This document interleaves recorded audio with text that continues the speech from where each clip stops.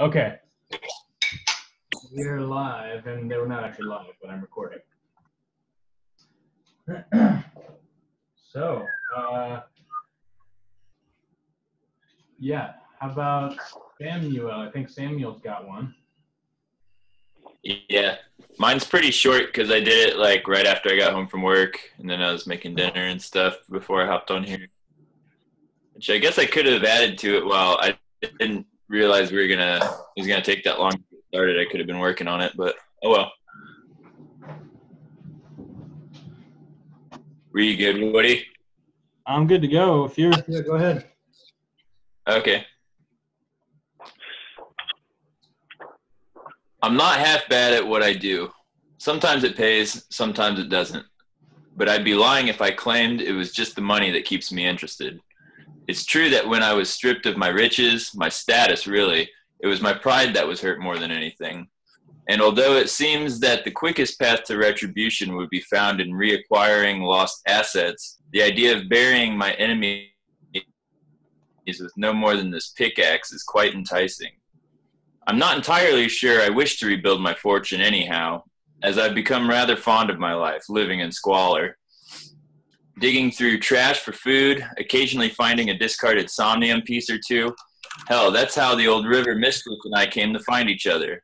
Yep, being a river rat certainly has its perks, and I'm not sure I'm willing to trade that for a ticket to my past. That's all I got. All right. Awesome. What was the missed? I missed the line there for a second. The river thing? That's what I was calling the boat. Oh, okay.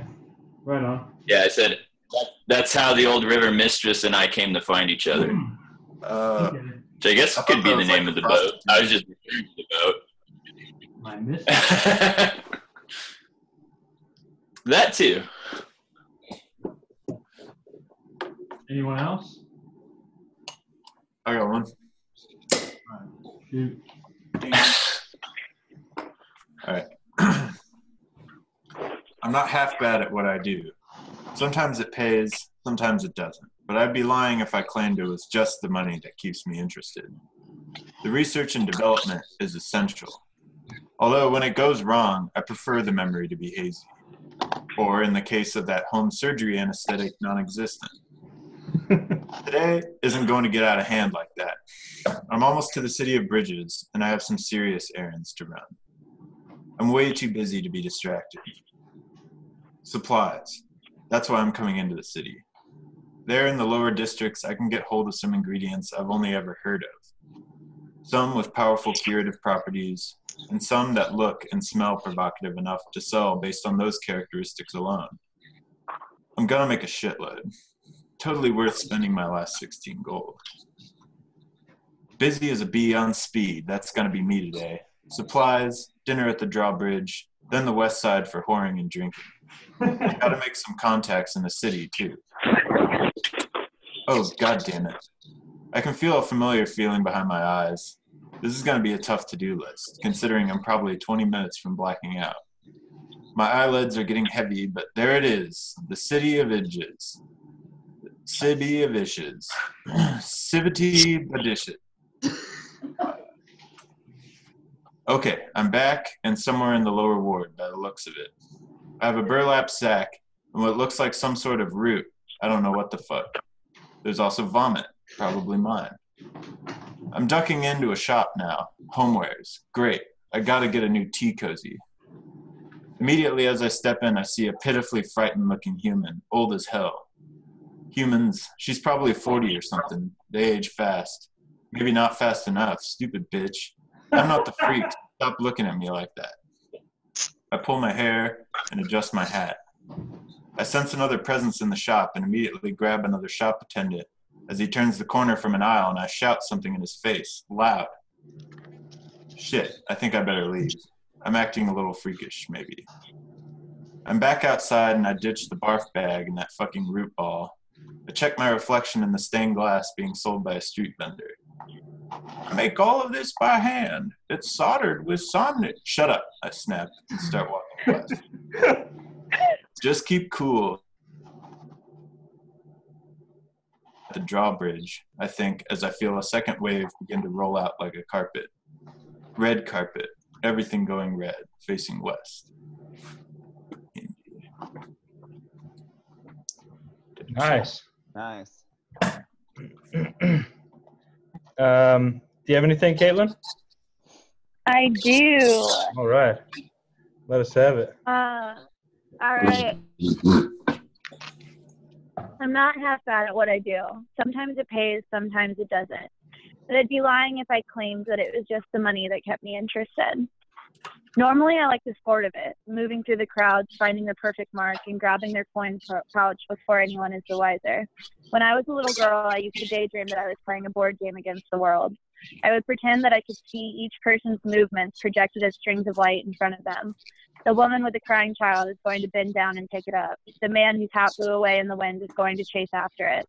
I would shift through the imaginary vectors, avoiding collisions, staying unnoticed, and of course grabbing anything of value within arm's reach. Today, though, I don't feel like playing that game. Today, I'm just exhausted. Well, exhausted and broke. There's a man on the corner in worse shape than me, crying out his destitution like an auctioneer waiting desperately on a bid. It's nice to think that I would give him something if I had anything myself, but I know I wouldn't. I should get some booze, maybe, a bit of nasty even. I don't really mess with this stuff, but on days like the edge off, you know. First things first, I need some somnium. I move to the opposite side of the crowd away from the beggar. Beggars make people uncomfortable. Discomfort makes people wary. Wary makes people, well, you get it. To my right, a woman with pale blue loafers looks down at the dirt path in the town square with disgust. Perfect. The shoes are too fashionable to be worn out of convenience, and her surprise at the lack of pavement marks her as an outsider. 1 + 1 = an easy target. Thief, I yell, in as feminine as a voice as I can muster. Hidden in the crowd, I watch as her hand taps just above her right breast, anxious to ensure her coin purse is still there.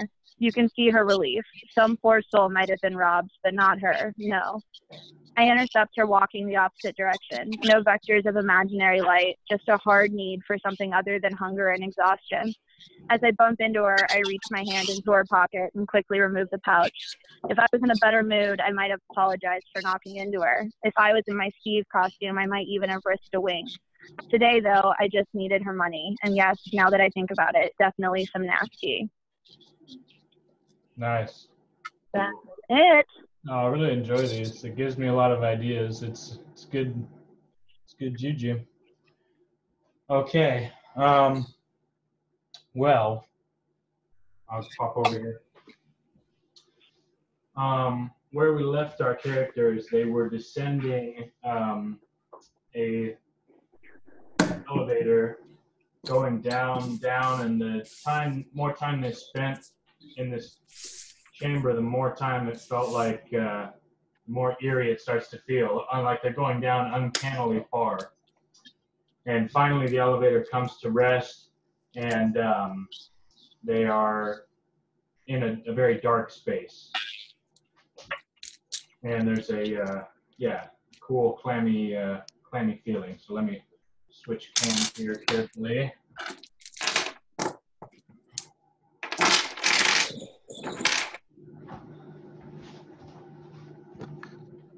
All right.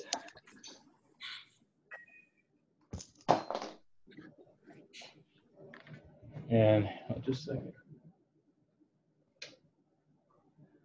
Okay, yeah, so you are now at the bottom of the elevator shaft, and it's dark.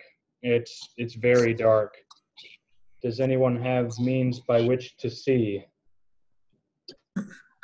I have Pretty sure Stephanie was still carrying that candle.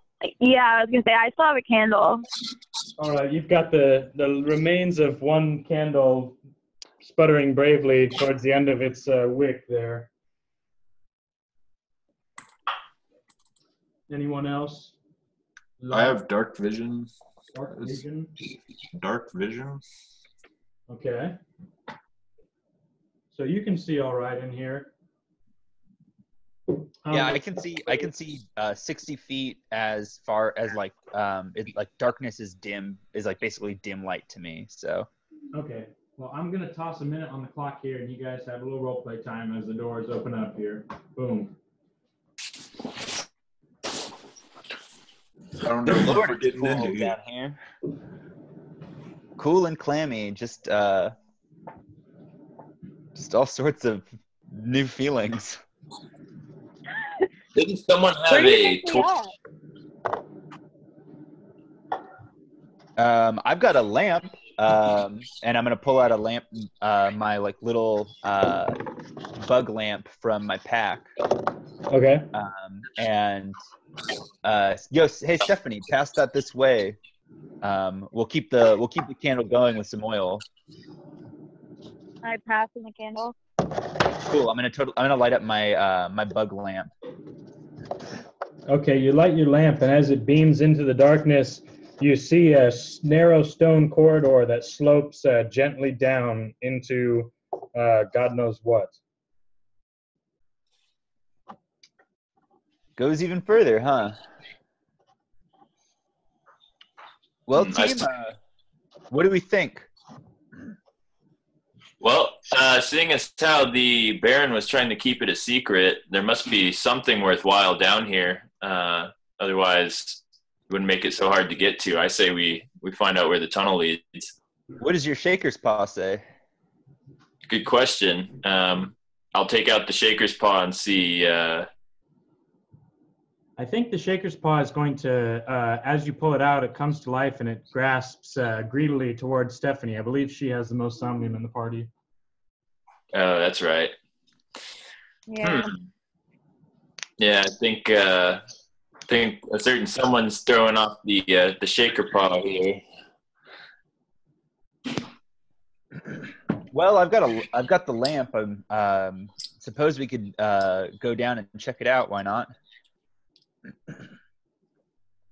Okay. So yeah, you're kind of in this stone chamber where where the elevator landed, and there's a stone tunnel kind of ahead of you, and it goes downward. You know. This is obviously maybe the wine cellar. So I feel if we go down this way, we'll probably just find some fine wines. A nice way to kick our feet up and relax after such a hard day. These places are built for cellars like this. Okay, so let's establish a marching order here. I'd say one of you two with the low light vision should be up front.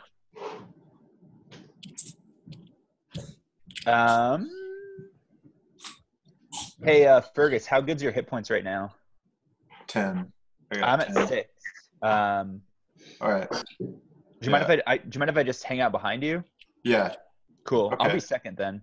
Yeah, I'll lead the way down there. What type of weapon do you have? I have a rapier, and then I also have the beaten end of this wand. Do you want to hold the lamp then, and then I can have my bow ready to like help take things at a distance from behind you? Okay. Well, or would I it be can't better do if I someone can't do who both the can't see lamp so and well? what's up? Maybe it'd be better if someone who can't see as well holds the lamp. Sure, yeah. I'll pass the lamp back to whoever's behind me, I guess. Or behind I'll me. take it. Okay, Stephanie comes in behind you holding the lamp ahead. She's kind of rolling her eyes. She's like, okay, how many times are we going to pass this light back and forth? Many times as necessary. Yeah, dude, light it up, pass it around. That wasn't me. That wasn't Langdon that said that. That was me. I'll be in the back. And Jerry brings up the rear. Okay. So, do you march forth into the tunnels? Yeah, hoping for for a cask of good wine. And I'm just going to go down the line, everyone, a quick sentence describing like them and like what they're holding, you know, if they're holding a weapon. And just like pass it to the next person, you know. Yeah, so I've got my rapier out, and I have the hand crossbow and my, what is it, Culverin wand or Culverin wand? Culverin wand? You're holding all three of them? Well, the Culverin wand's in my belt. Okay. All right, I've got a spitty skinner, my knife in one hand, and then the lamp in the other. Okay. I've got an arrow ready, and I'm holding my bow. I've got my pickaxe in hand. I'm kind of using it to help me detect any sort of uneven ground as we march, but keeping the other hand free to so I can use it two-handed if need be. All right, so you step off and towards the entrance to the tunnel.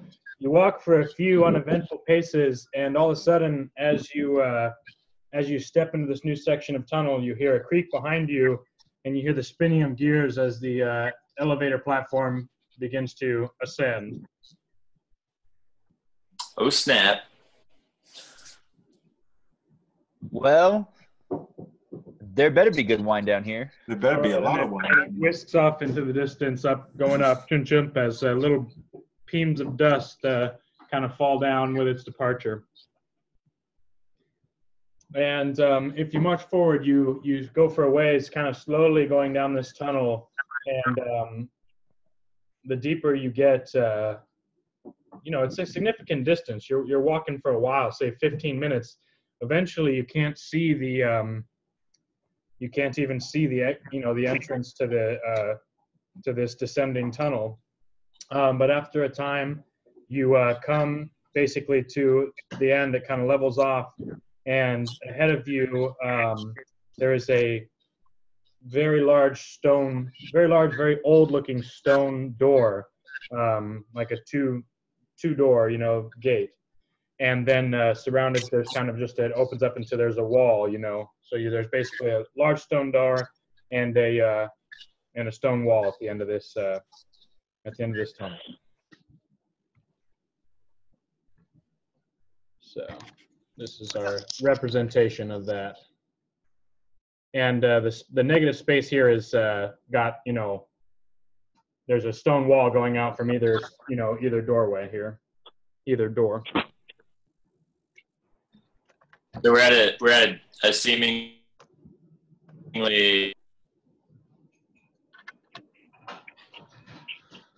I can't hear you. Dan. Crossroads, man. Are we at a dead end?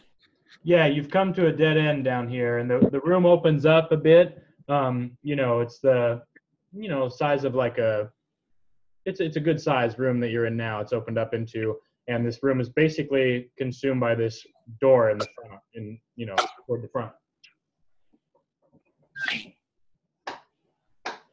All right. I'm going to approach the door and take a closer look. I want to make a perception check. Yeah. So a perception check focused on the door here.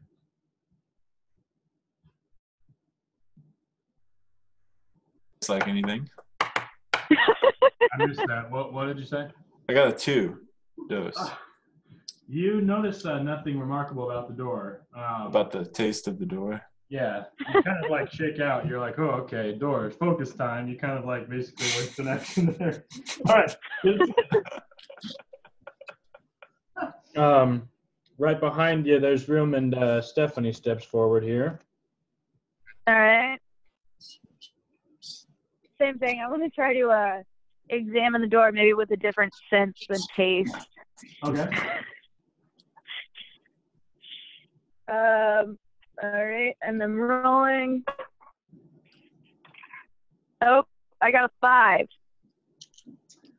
You're also kind of dumbfounded by this door. It's way bigger than it seems like it needs to be. Like, you've gone down like this kind of mine shaft tunnel kind of thing. And as you've gotten to the bottom, this old stone construction doesn't really seem to match the same kind of, your thoughts are maybe not this sophisticated. It's just like, oh, this looks different. That's basically what you come to conclusion of. Okay. And let's try another one here. Let's bring it up. We've got Langdon. Oh, hey, looks like we've reached the wine cellar. Langdon's convinced that there's wine down here. Oh, I'm positive of it. These houses, these types of manors are usually stocked full of wine, usually centuries. Langdon, wait, hold on. I know this is what you're currently doing, but go ahead and mansplain to everyone what's going on right now. You've got a minute. Here we are, the old wine cellar. You see, these types of manors are always built on top of each other, and there's always one wine cellar that has existed usually for thousands of years. And inside is the best wine you've ever had. And so all we have to do is get past this door. They just require some sort of a wine sacrifice. So and I'm going to pull out one of the bottles of what's it called? I've got a bottle of some of Dr. Cumberbund's fake elixir, which I believe is real. This stuff seemed to be pretty good, and I'd say it would make a fine assortment. I'm gonna just smash the bottle against the door and go, ta-da! Okay. You smash the bottle against these doors, and it with a kind of a high cracking sound, and it kind of echoes chick, chick, chick, chick, chick, chick, chick, chick, up through the tunnel.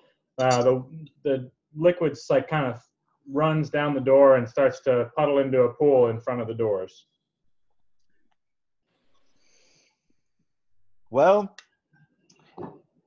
shit. Okay.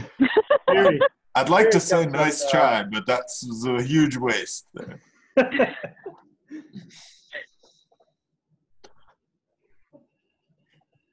That's all I got. I'm gonna go step down from my mantle.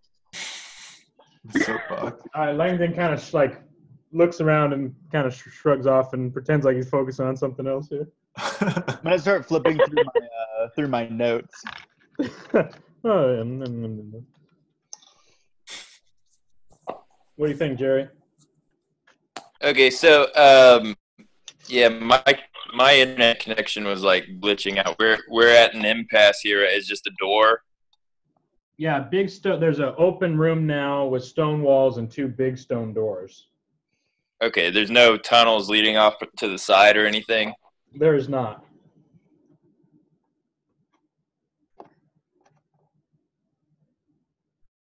Did you hear me? I've still got you guys. Yeah, Yeah. you got us. Yeah. There are no tunnels. My internet, I think, is a little bit spotty tonight. Is there any writing or anything on the door? You can make a search check. Okay, I'm going to search check the door. I got a 20. So this door is huge. Like it's made out of two huge single pieces of carved, what might be granite. Some very dense stone. It's very smooth, so it shows surprising. It's really hard to tell how old it is because of the material. You don't find any markings on the door. You're speculating that the doors swing inward, but you do find some scratches. Looks like where someone might have pried or prodded with tools and attempted to pry open this door at some point.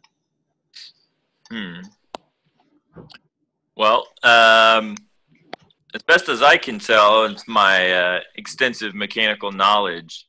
It appears these doors go inward. So why don't we first try just to use our human strengths to push. You guys with me? Let's push. Okay. Let's do it. Two of us on each door. Okay. So I'm not going to position the miniatures, but you all position yourselves onto the door there. Okay. So, do you want us to roll like a strength check or what? Yeah, let's have everyone roll a strength check and just go ahead and announce for me what you get there. 18. I got a 19. 17. I got an 8, so apparently I just decided not to help. Okay, you all prepare yourselves, and on Jerry's count, you push against the door, and you strain, and you know, your feet scrape against the ground. You re-brace yourselves, and you prepare to push again, and you expend a mighty effort, and the doors, you know, they might as well be a mountain. They don't budge at all.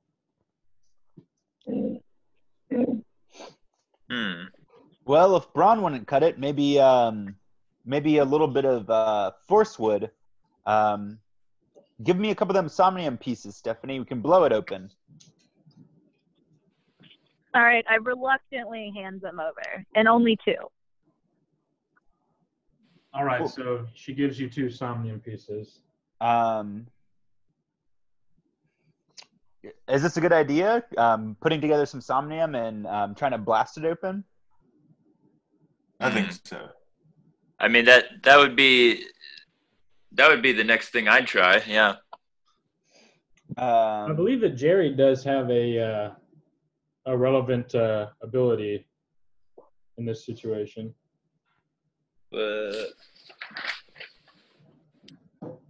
It was something I was just saying in case you forgot from last time or didn't write it down, because you have basically the ability to like link a somnium explosion to another somnium explosion. Oh, right, you were talking about that last time, but I didn't have my character sheet, so I didn't have it written down. What? Can you explain that again, Woody? Yeah, so you have regularly the ability to throw somnium grenades. And with this other kind of upgraded ability you can link 2 pieces together so that like when you detonate the one, the other one explodes. Okay. Sequentially or simultaneously? Simultaneously. So we should put like 2 pieces of somnium, one at the top of the door and one near the bottom. Be a good idea, I think, to wedge in where someone's been crying at the door. Yeah. Wedge one in there. Might be a good spot. Well, seeing as how I know how to detonate these simultaneously, I think, spreading them out makes a lot of sense. My only concern is if 2 somnium pieces aren't enough to blow it, we don't want to expend the 2 and then be left with less overall. So that being said, I don't know that we necessarily want to waste somnium either. Do we want to do like a big bang? We can do like 4. How much somnium do y'all have? Yeah, how much somnium do you have, Stephanie? Like 3 pieces. And you can't prove otherwise. I've got 3. I don't necessarily want to go spinning all of them, but I've got 3.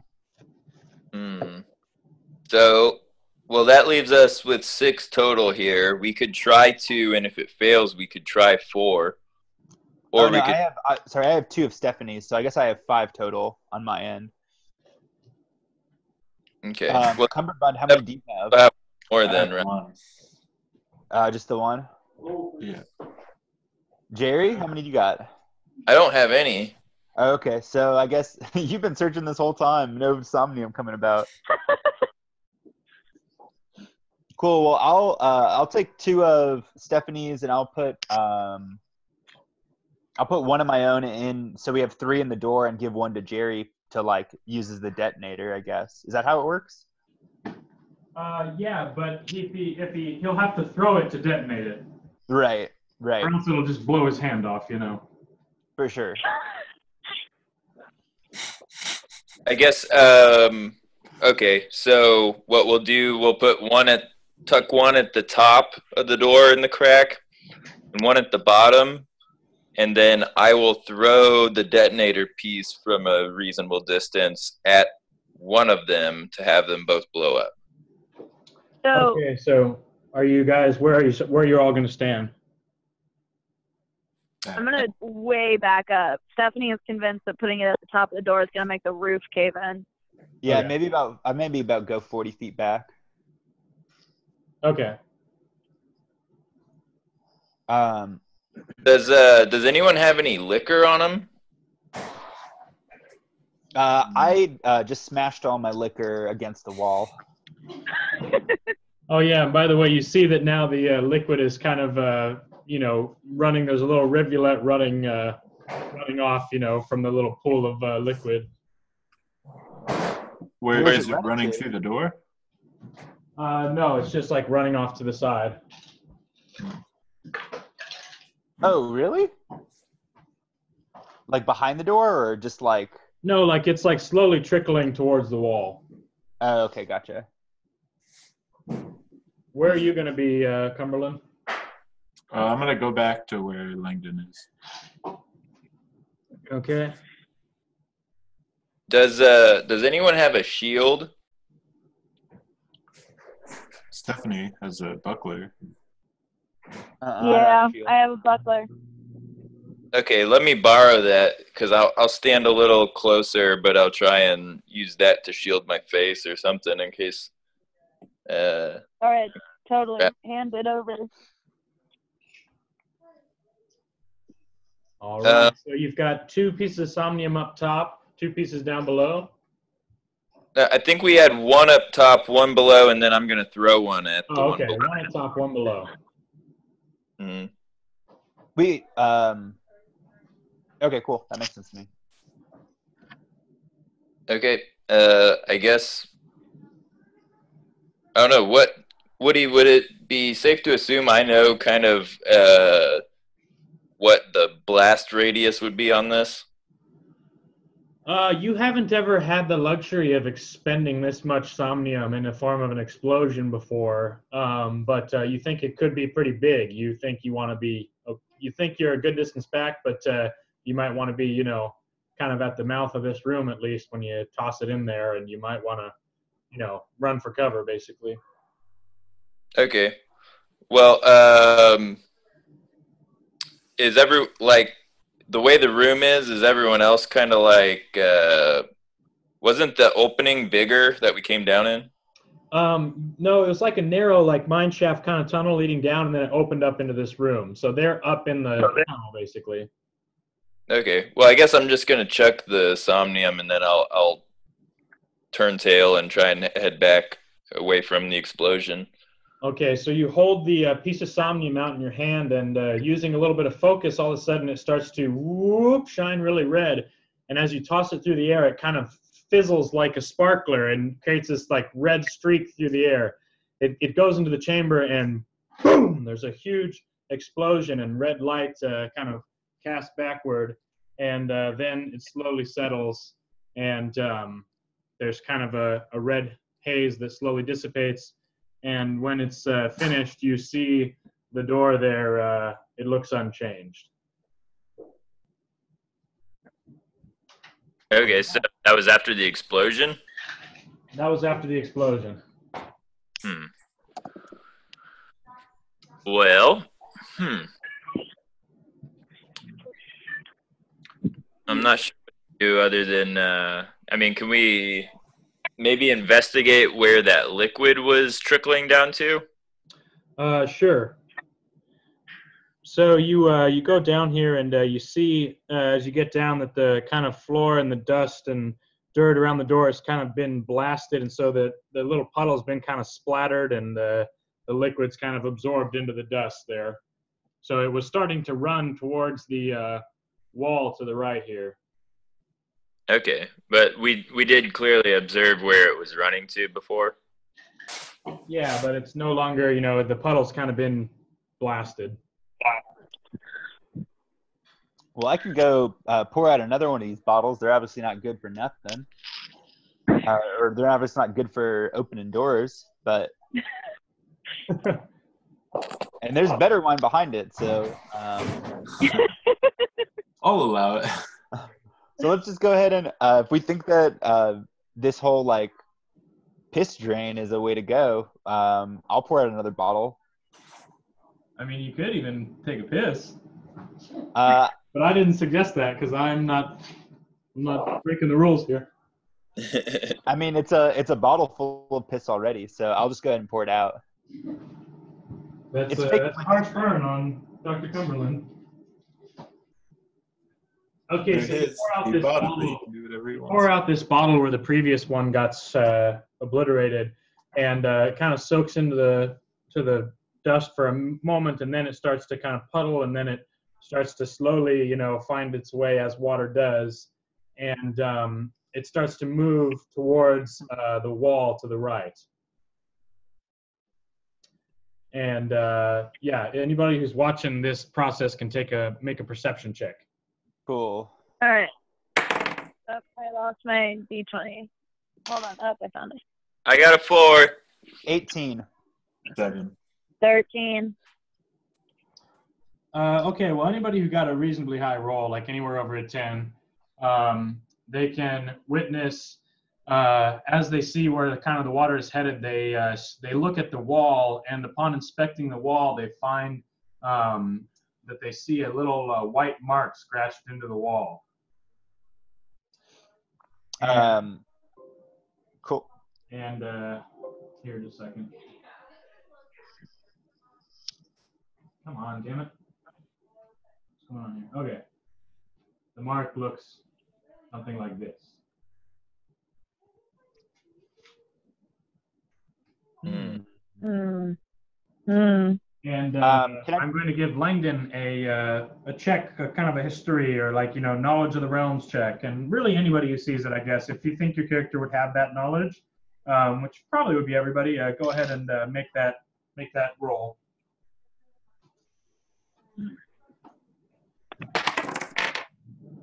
Got 12. I got a 17. 18.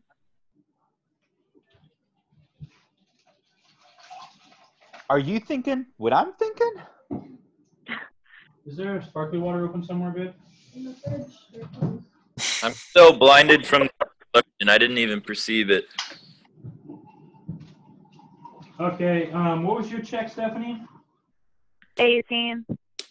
Okay, I feel like Stephanie is most likely to make this connection.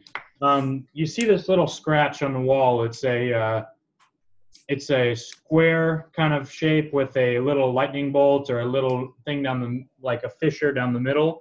And you have a flash of recognition. And you remember from your time, I think you had written a little bit about being in the City of Bridges. Is that right? Yep. You remember from your time kind of as a street urchin in the City of Bridges, there were whispers of a sort of a secret organization of assassins and thieves and basically, what would be a good word for it? Revolutionaries, maybe. And you don't even remember, hearing what they were called. It was kind of this hush-hush thing. But you remember that there was a phrase that was associated with them that kind of was their organization's credo. And the phrase is, there's a crack in every wall. All right. And as you kind of see, like appears to be like a little crack running down where the water is headed towards here. And someone's made a mark to indicate that, basically. Guys, I think I know what this is. I remember hearing somewhere about this organization, and they have this saying that there's a crack in every wall. I think that's what this is here. What did the organization do? I don't know. Secret things. That's not the point. What was their name? The secret organization of revolutionaries Kraken Wall. Oh, the sword qua. Yeah. Yeah, you don't think that Langdon actually knows what he's talking about in this instance. Yes, of course. Langdon always knows what he's talking about, but it doesn't always have to be correct. I think we should take another piece of somnium and try it in this crack here. Well, I'm always up for detonating more somnium.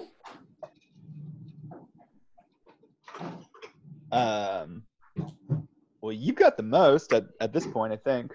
Dr. Cumberland, All right. I'm going to say that Dr. Cumberland is kind of appalled by this, This is a lot of money to be tossing around like this. He didn't work last time. I think you're probably a little nervous about this plan. Yeah, I mean, we didn't even make a dent in it before, and there's already kind of cracks and marks where someone was trying to open it before.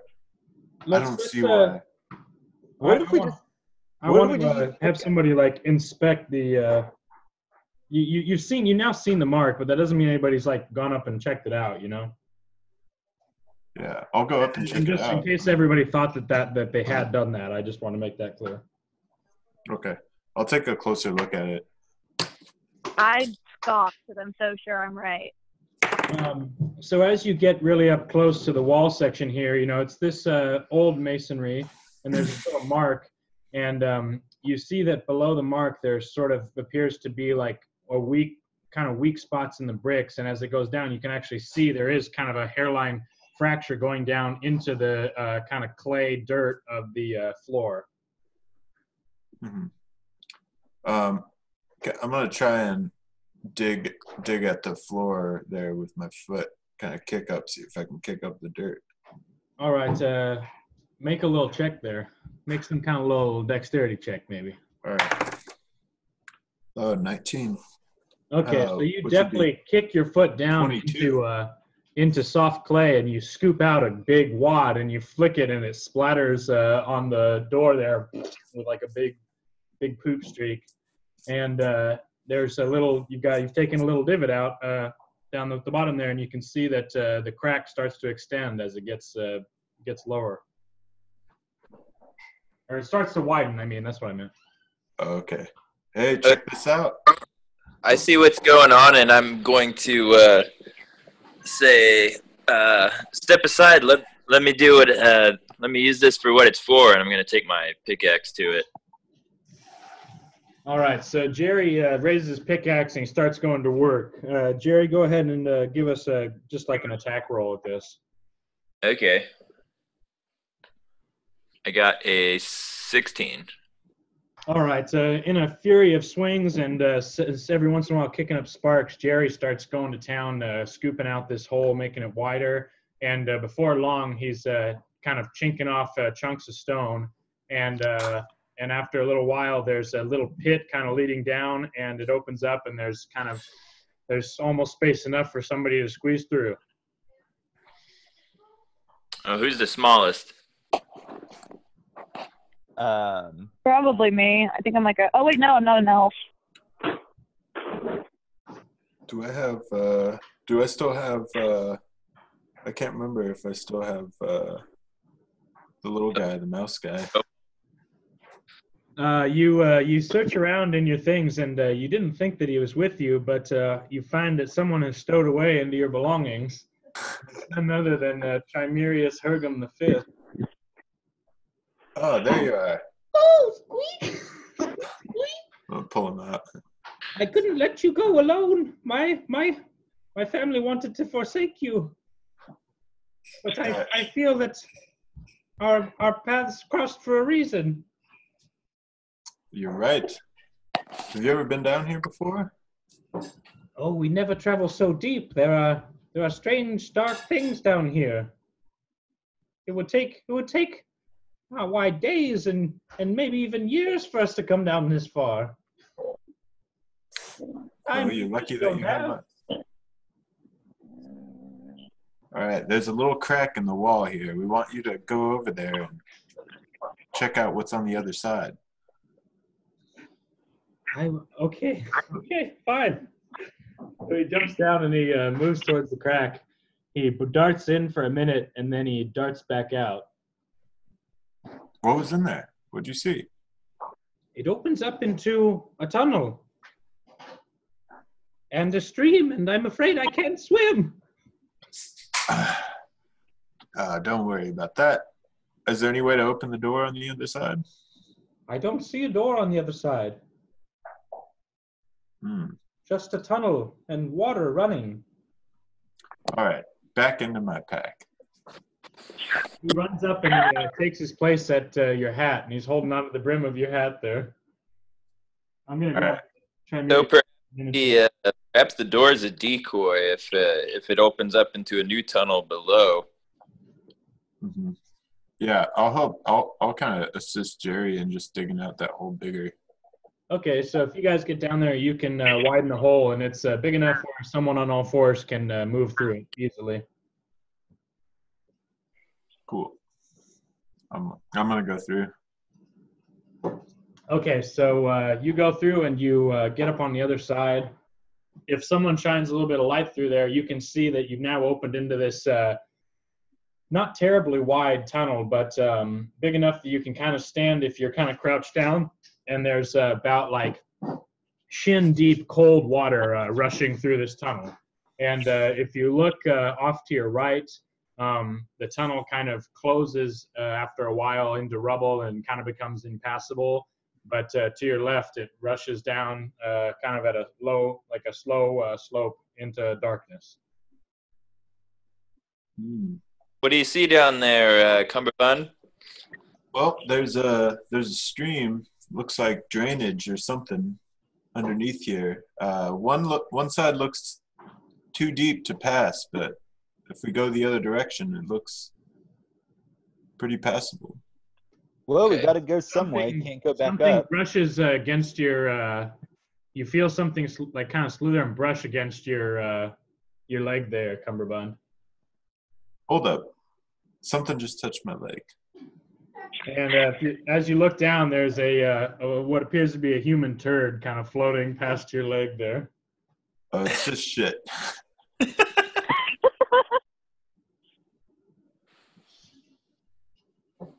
All right. It makes its way on down. Okay, we're in the sewer. I've figured that much out. Wait, was this like a secret society of plumbers? Is that what they were? There's a crack before every hole? Is that what they were saying? All right, I'm going to go follow him over to the other side with the lamp. Okay. Wait, I have the lamp. It's my lamp. I'm taking it back. Yeah, you just stole it from me? All right, fine. You I had- follow after the lamp. You had that little candle. No, there's no candle anymore. I have the Burned lamp. down. Yeah, it was my lamp the whole time, though. Just because it's your your fire that started it. Whatever. I'm following after Langdon, who now has the lamp for me. Apparently.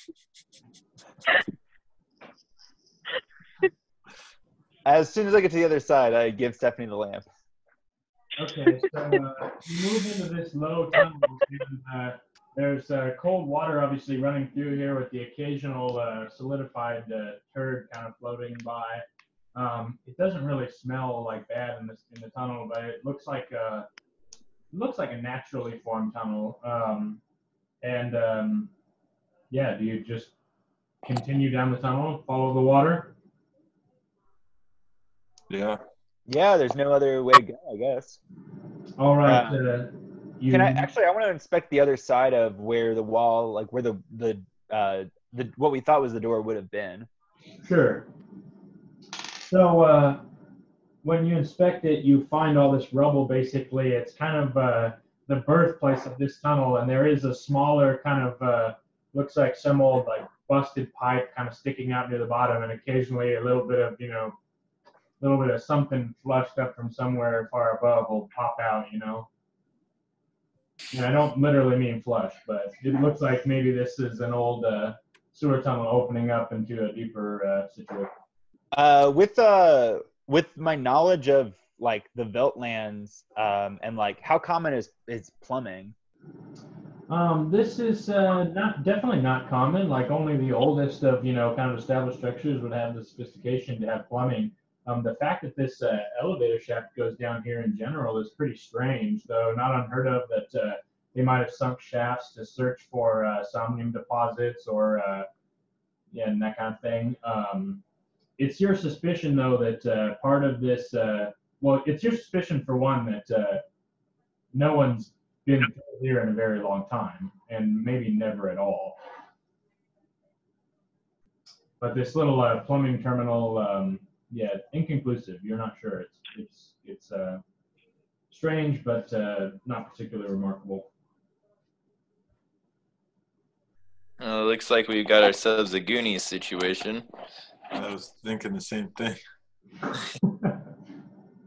Can I examine the like rubble wall? I'm not convinced we should follow the shit. Yeah, it's a bunch of like, large boulders and rocks as this kind of, it's it's kind of the birthplace of this tunnel basically, and it looks like there's just kind of, it becomes more cracks, that are feeding into this little stream, this little underground stream. But it's definitely impassable. All right. All right, let's follow the shit. Let's follow the shit. All right, just out of curiosity, where are you guys at hit point wise, etc.? I only got 6. I got 10.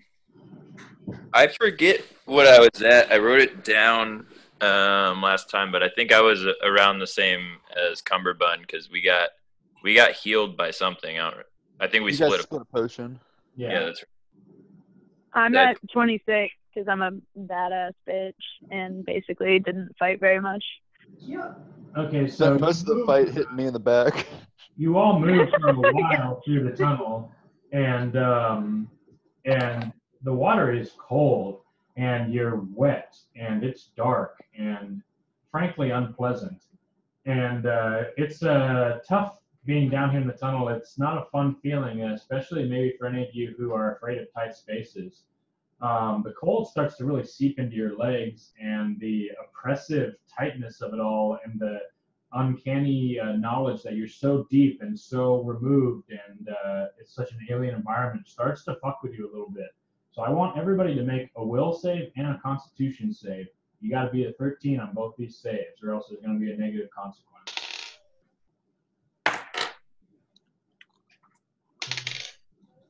God damn it! I rolled a 3 for both. Fuck me. I got a 10. I passed both, but I got a 14 and an 18. Okay, so What? Why was I supposed to roll twice? I didn't catch that. Sorry. Oh yeah, I thought we were rolling twice. Is there not 2 modifiers? Well, yeah, either way, I I passed. would say roll twice. I mean, I guess it's kind of arbitrary, but yeah, I would say roll twice. Roll twice? Because it was a will save and a constitution save. Correct. Oh, I see. Yeah. Oh, I got a 5 this time. Okay, so who failed their constitution save? Yo. All right, you're not used to this kind of demand on your body, and the cold and the all this stuff. It sinks in, and before long, your feet start to get numb, and you're all going to, for the near future, you're all going to have movement penalties. And who saved? Stephanie's fine. She's a tough bird, and she seems fine. And Jerry, did you fail the Constitution save? No, I got a 14 and a 22. Okay, 22 on the. Who failed the will save? Yo.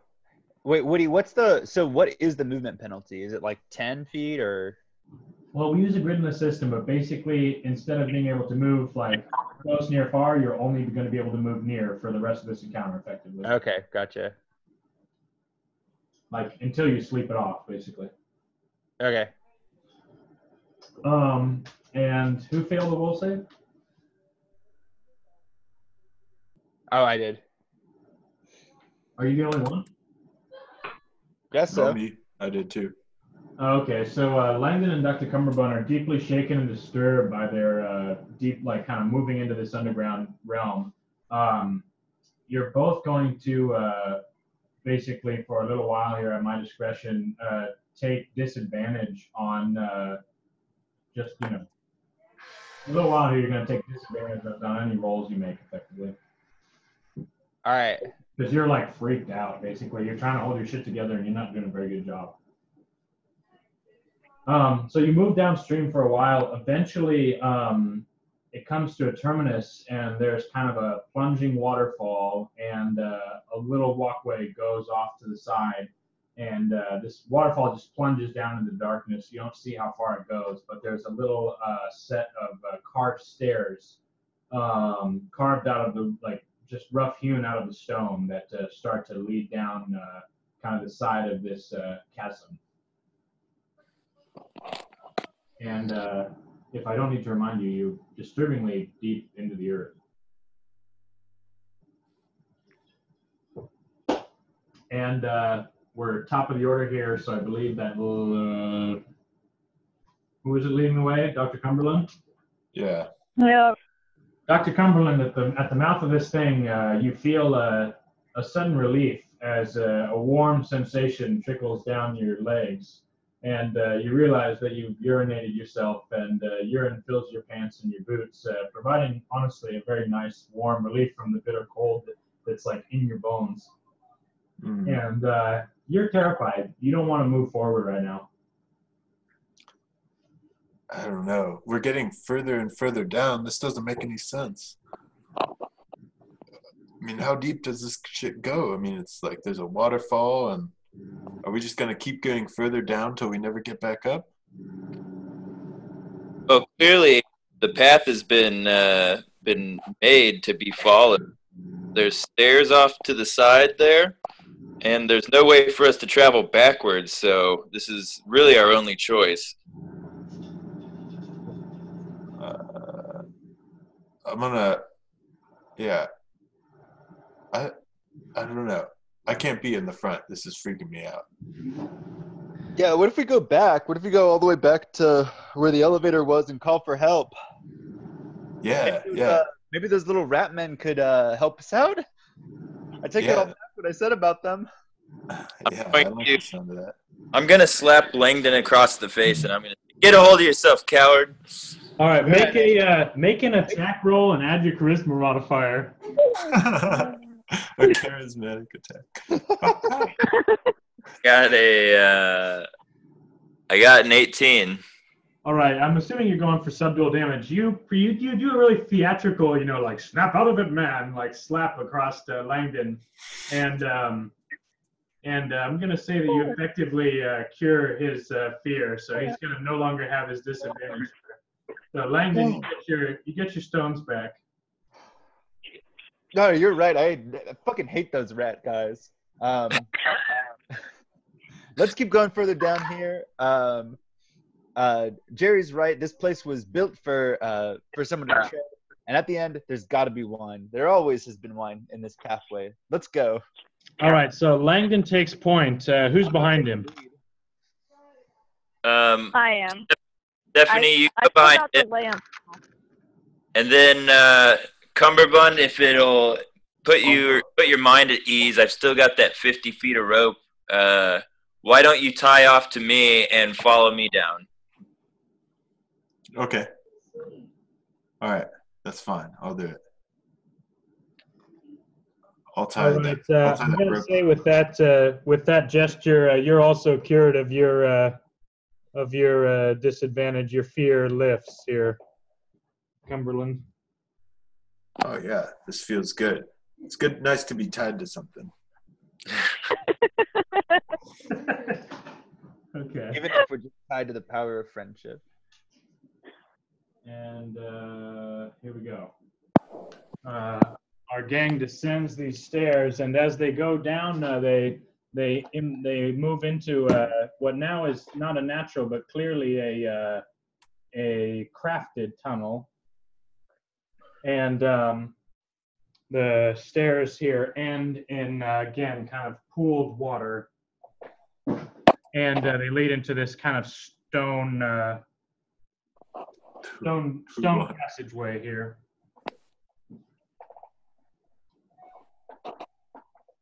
Can I look at the walls to see if I recognize, like, if there's any other markings, since they're all hewn now? Yes. So you look at these stones and these walls, and they, you don't necessarily know a lot about masonry work, but they seem very large. Like you're almost kind of incredulous and kind of amazed by the size. I mean, you might see basically like each stone in this wall is like the size of a car. At first, you don't even notice that it's made out of individual bricks, but they're big, size of a wagon, maybe I should have said. But you know what I'm saying? No, I'm saying, yeah. Shit. Whoever built this must have been massive or had a lot of friends.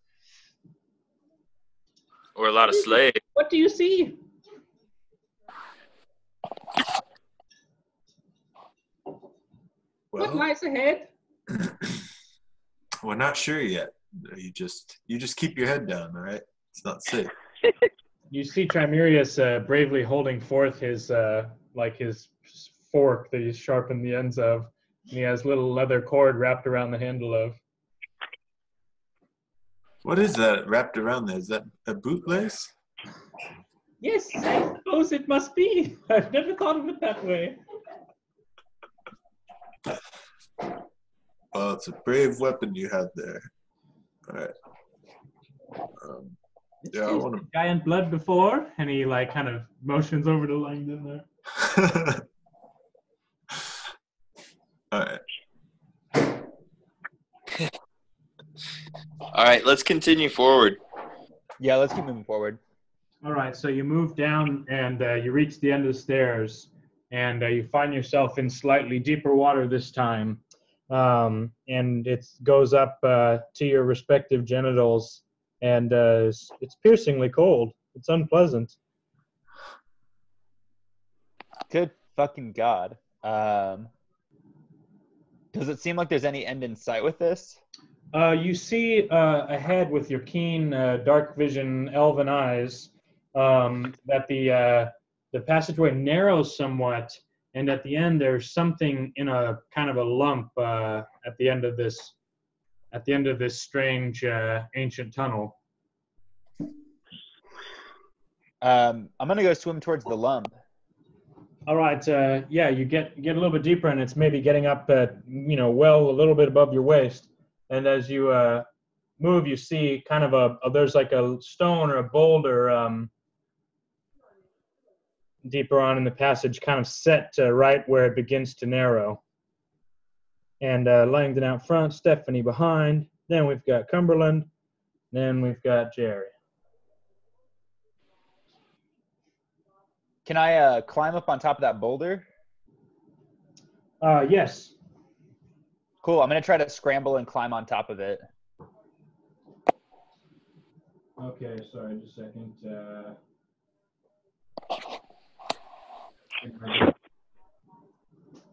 All right, so you move forward and you climb on top of this boulder, and if you get up on top of the boulder, you can kind of see toward the other side.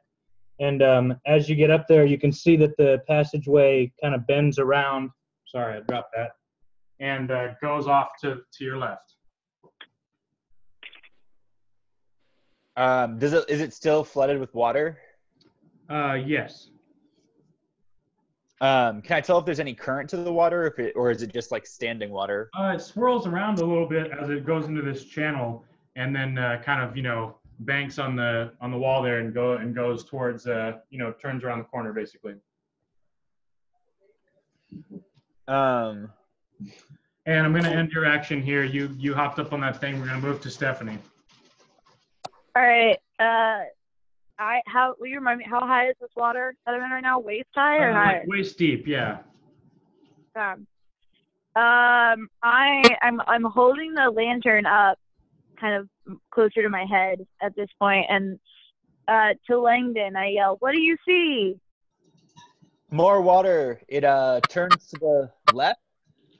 All right, Langdon, as you open your mouth and you start to speak out, you all of a sudden notice how slippery this rock is. And as you're tossing your head up to shout, you slip backwards off the back of this rock. And you fall into the water, splash, and the water kind of rushes over you.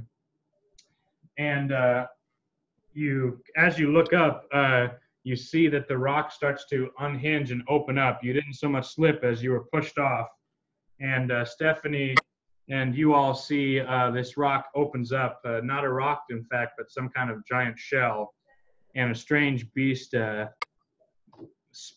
of oozes out in this, shiny pink mass, some kind of gigantic clam with tentacles reaching forth, rows of razor-sharp teeth, and long kind of hooks on the end of its tentacles. Yeah. And it goes, bleh, and it starts to like crawl towards you. It's the I'm gonna. man. And so Stephanie, Can I go at it? Yeah. Can I take City Skinner and try to hack at one of the tentacles? yeah, it's not quite within reach, but if you go towards it, you can take a hack at it. All right. I'm gonna do that. I'm gonna move towards it and take a hack. All right. As you get near it, kind of oozes one of these kind of pseudopods towards you. It raises it up, and you see that on kind of a red membrane, it's got these almost like somewhere between teeth and claws kind of jutting out, and it swipes out at you. And so, yeah, it's going to take an attack on you as you're attacking at it. And so let's just both roll our attack roll right now. All right.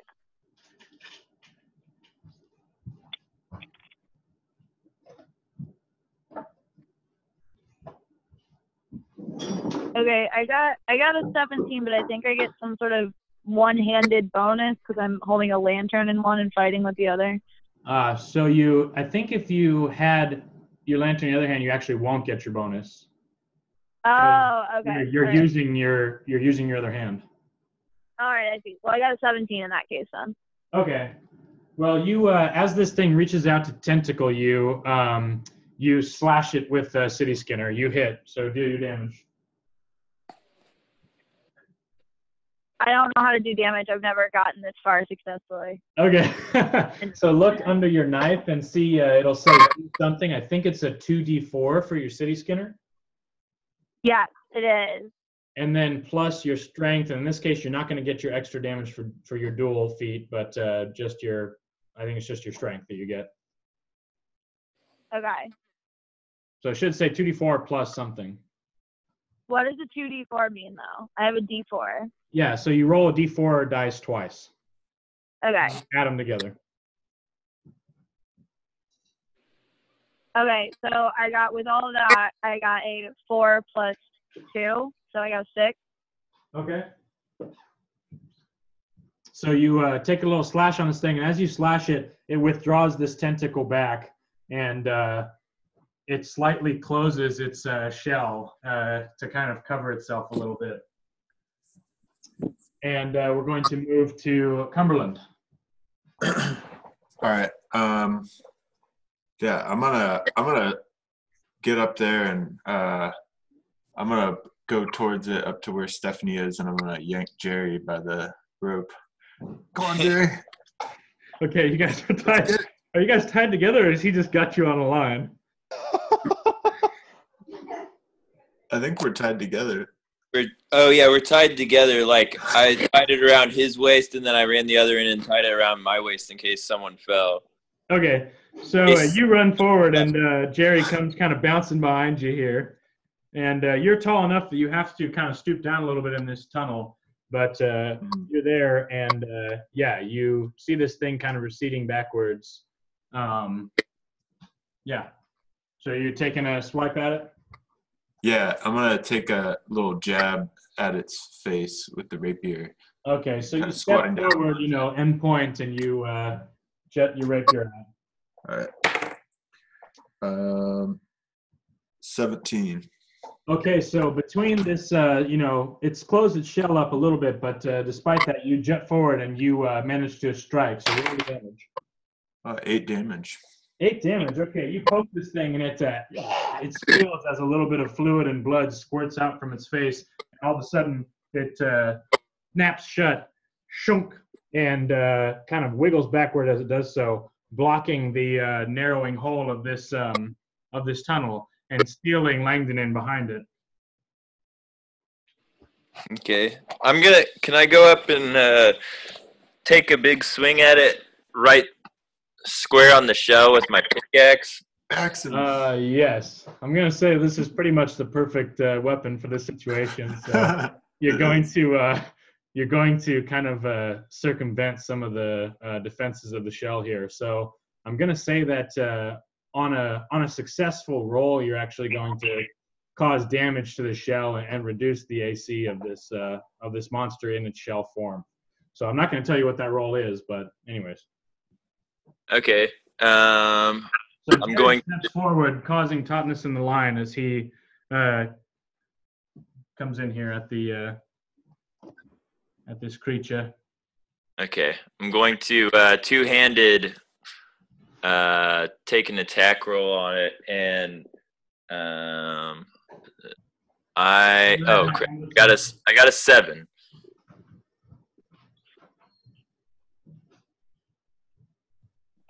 I got a 7.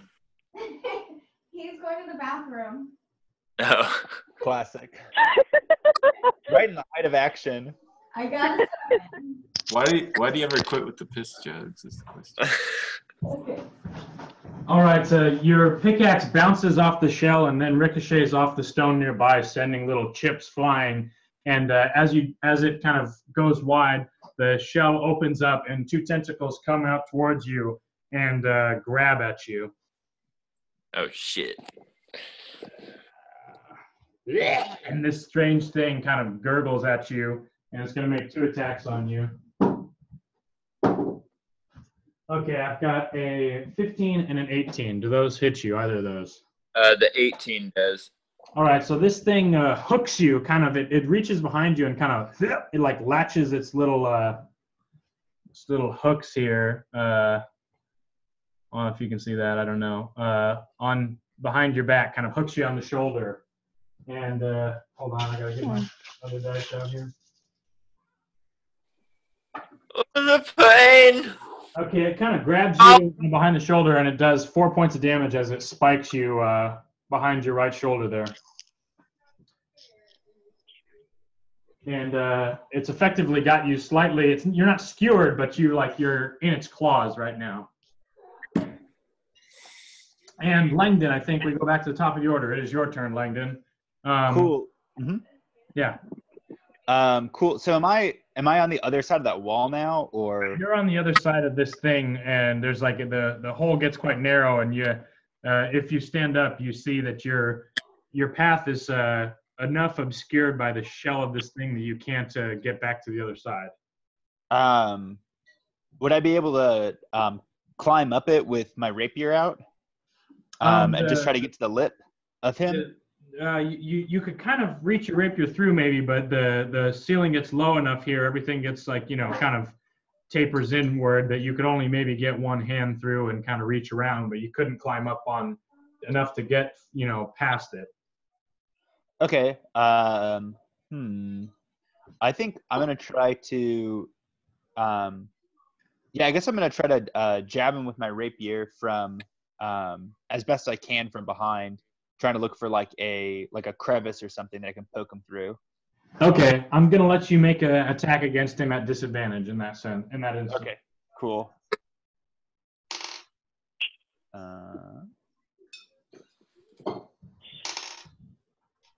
18. Okay, 18 that's your at disadvantage. That was it. Yeah, I rolled an 18 and a 20. So. You roll your damage. You manage to get your sword in at a strange angle and poke in some of the nice flesh of this beast. Sick. I got 13 damage. 13 damage. Okay. I rolled almost maximum. So. All right. So at that, this thing kind of closes up and it releases its hold on Jerry, and kind of pushes Jerry backwards. It closes, and then one tentacle kind of squiggles it a little bit, and then it turns and it faces towards you instead, Langdon. Fuck me. And it's going to make 2 attacks on you as it's got this big cut in it. That's 1 critical and 1 not hit. Okay, cool. So it raises one of these claws and it sweeps it out towards you. And 7 damage as nice. It obscures you and starts to pull you in towards it. And we move on to Cumberland. That takes me to -1. Oh, okay. So your vision goes black as this thing starts to bring it towards its many-road mouth. Uh-oh.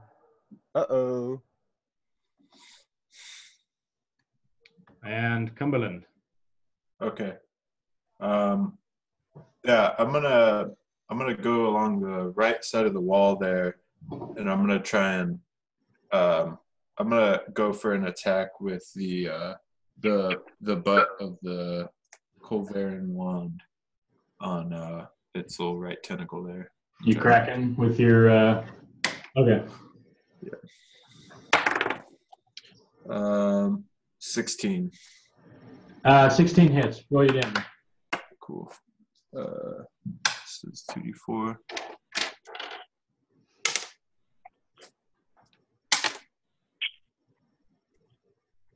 That's 9 damage. Okay, so this thing screeches out. It wriggles in pain, and it drops Langdon into the water, and he splashes and goes under, and it sucks itself back into its shell here, blocking blocking the way.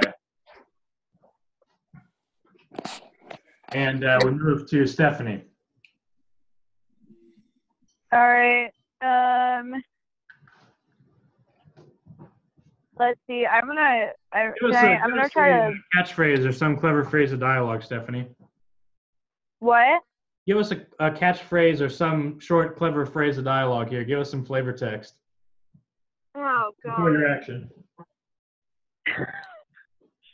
Let's get some.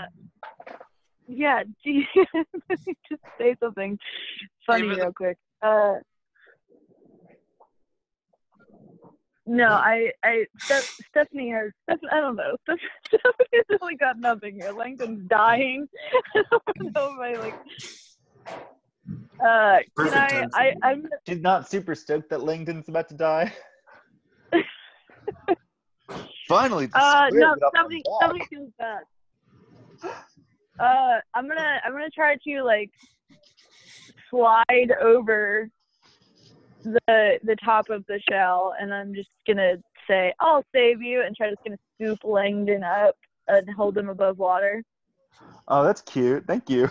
Okay, You're welcome. make a dexterity check or an athletic check to. It's a very tight squeeze to get over the top of the shell. It's really kind of blocked itself into the entrance. So, if you make a check like athletics or just dexterity based above a 17, I'll let you slide over it, squeeze your way through. All right. Cool. No pressure.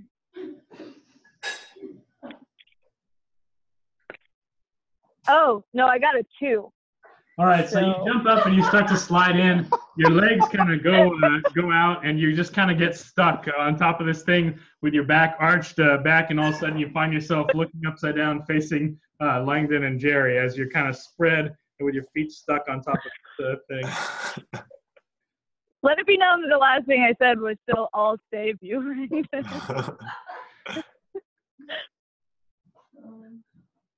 All right, Cumberland, is it your turn or is it Jerry's turn? It's Jerry. Jerry's turn, yeah. Yeah. Okay, I'm going to try and pull Stephanie like off the shell and upright. All right, go ahead and give us a strength check. All right, I got a 21. All right, you pop her right out and you put her upright. Bloop. You can take another action if you like. Okay, I'm gonna take another swing at the muscly man. All right, with the pick. Make your attack. This time I got a 24. All right, was that a natural crit? No, it's a 19 natural. Isn't a 19 a crit for a pickaxe? I think it's 20 only, but the critical's ×4 when you hit it. Okay, I see. Well, you bring your pickaxe down, and great like bits of like shell break off, and you go deep into this thing, and just like gore just like shoots up into your face, like covering your beard and your bandana, and there's this very much a fresh oyster smell as it kind of squirts all over you, and the shell slowly opens, and this thing kind of oozes out. It's dead. Okay.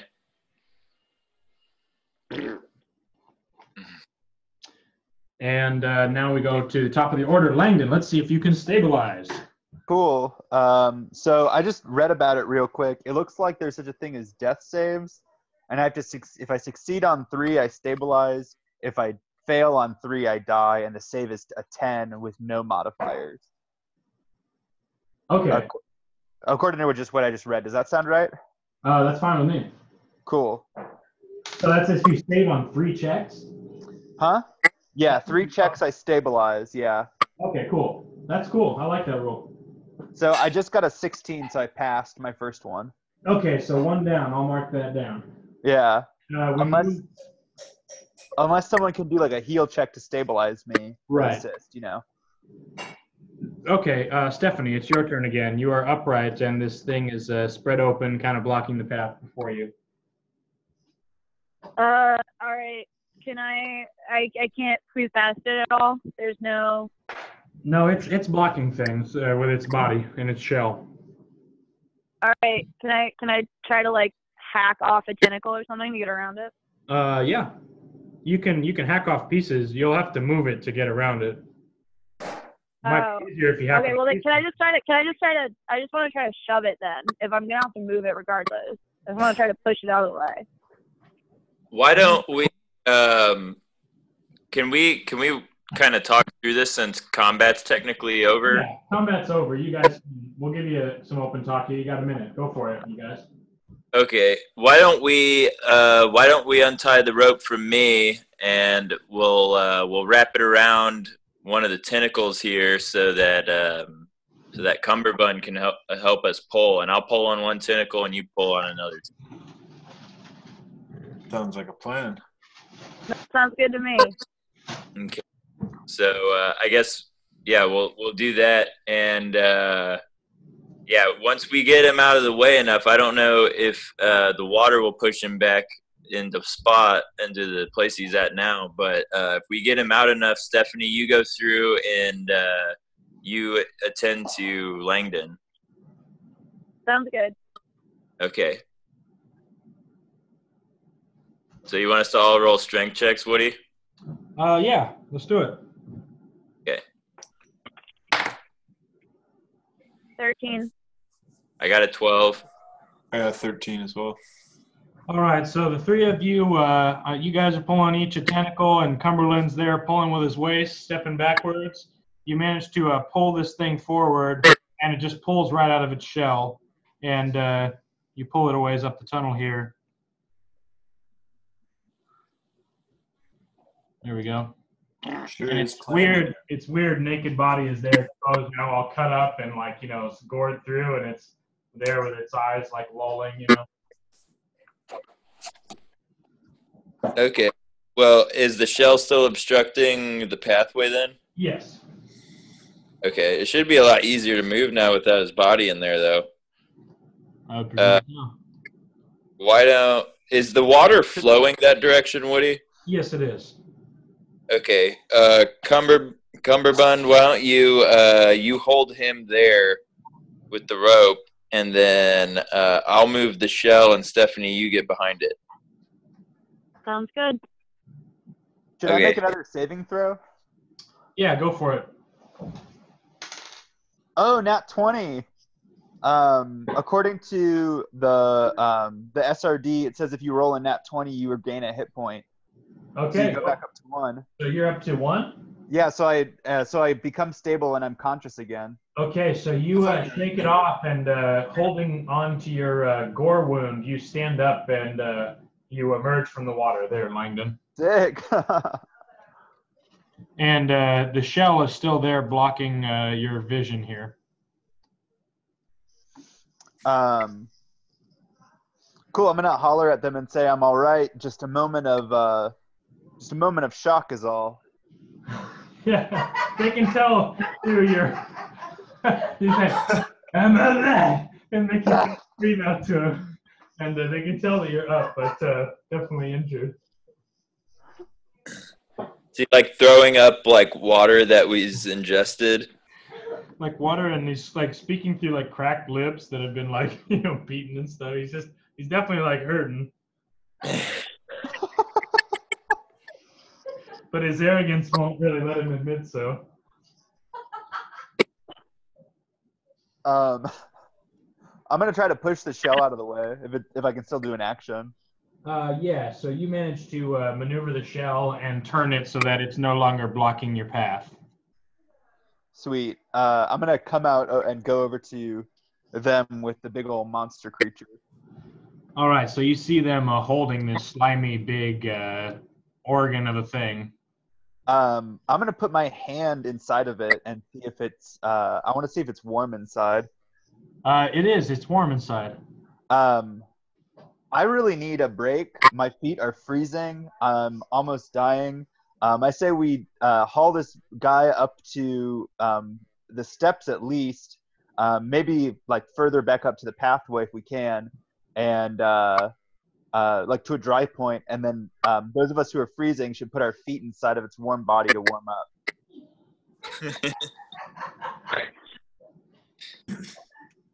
Yeah, I guess we can do that. Some people got to do gross stuff. Okay, so you're gonna drag this thing up onto the stairs?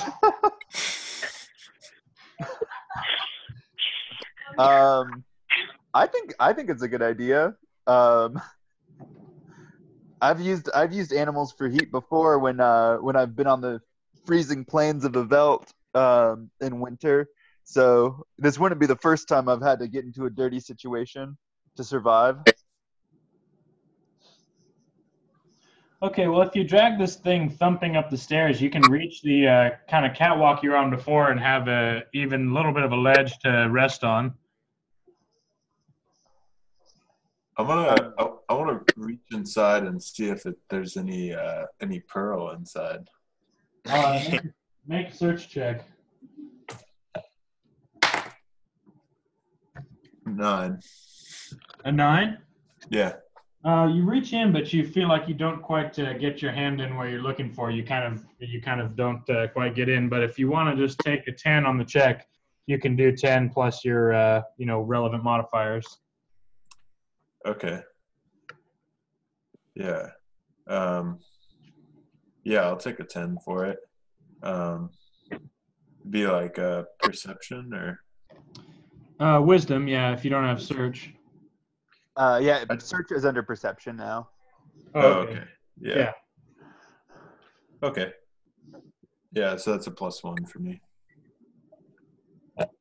Okay, so you get this thing up on a catwalk and you dig around in there and you pull forth a large, like a baseball-sized, you feel yourself grasp on a warm baseball-sized object. As you pull it out, you see this shining red object, spherical object here, kind of casts some red light onto the scene, and it looks like almost like a huge piece of somnium, like oversized. Oh my god. Whoa. I'm gonna search around for any oversized lemons that maybe we could squeeze on him and feed. The other thing is someone could crawl inside of it and then put their arms in the tentacles and then like use it like a puppet. I was gonna crawl inside of it, so like a Langdon thing. Wait, we could scare off the next enemies by pretending to be that. We could just keep pushing it through the tunnel and have it scare everything off. All right, Langdon, you are feeling, despite your bravado, you're feeling pretty tired and wounded, and like maybe you could deal with some rest and regrouping here. Yeah, no, absolutely. I really badly need a break. Elves only need to meditate for 4 hours to get like a good night's rest. So if we could just hang out for a few hours, I'd be tip top again soon. How much oil do you have in your lantern there? I have, so there'd be one thing of oil in the lantern, and then I have one extra oil in my pack. But I don't know how long an oil would last. So let's say that this current lantern oil you're doing is going to last you long enough to have a rest for the whole party, if that means like, whatever. And then you'll start expending your next thing of oil after you rest. Okay, cool. And yeah, you could all definitely use a bite to eat also. Yeah, let's start thing up. Yeah.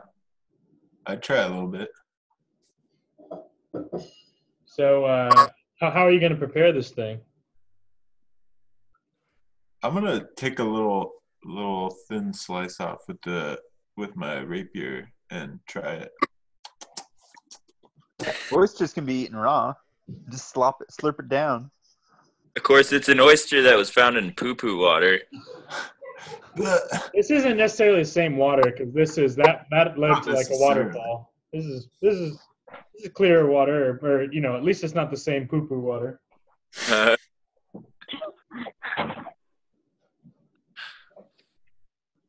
Okay. Well, so we're all waiting to see if it's a bit gooey, but it has a pretty nice flavor actually. I've had worse meals or appetizers, depending how the day goes.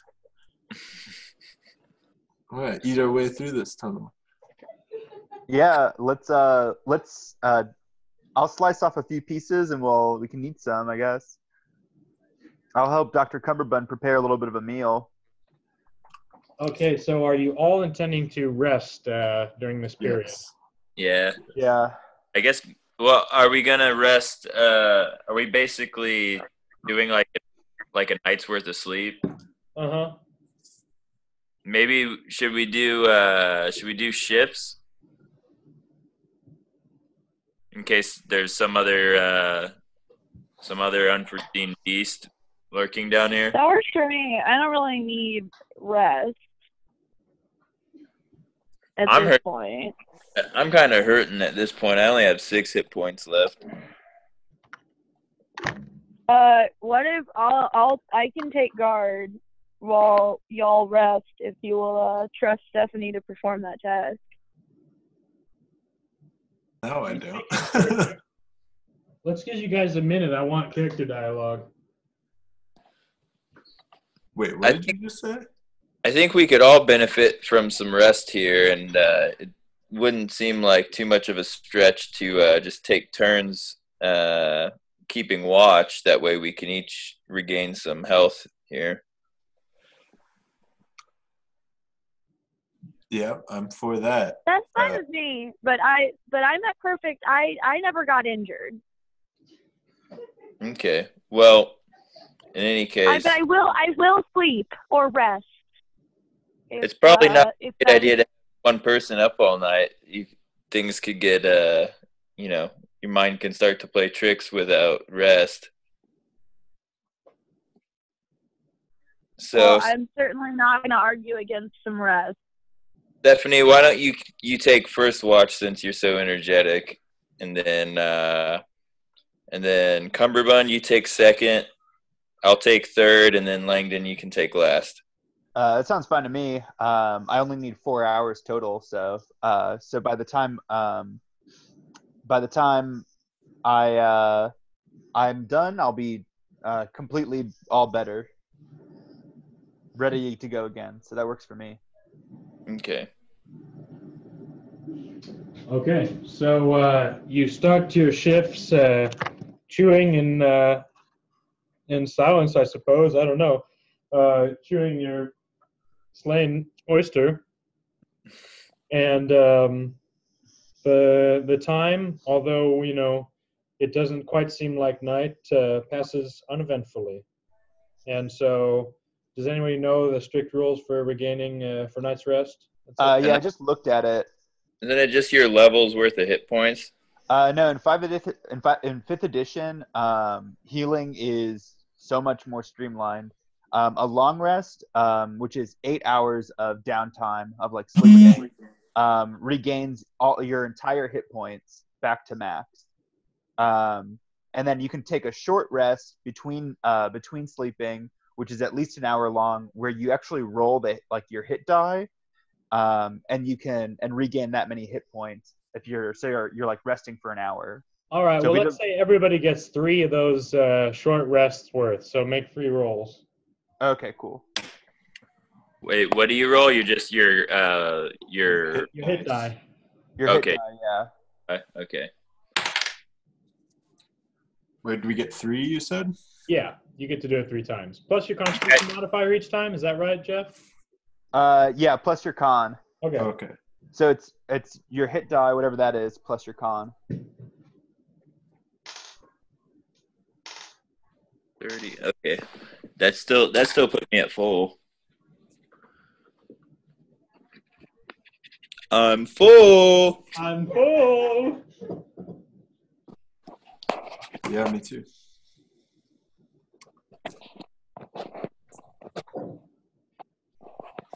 Okie dokie. Are we ready to proceed? I'm at 18 out of 21, but I'm good. Okay. I think we're good. Yeah, I'm good. All right. What's your move, guys? I kind of wish I would have slept inside of the oyster, but okay. I don't know that you didn't. I mean, I don't know that it was popular with the rest of your party, but Okay, I definitely did. I used it as like a big wet sleeping bag. all right. So Langdon's now definitely got a funky smell on him at this point.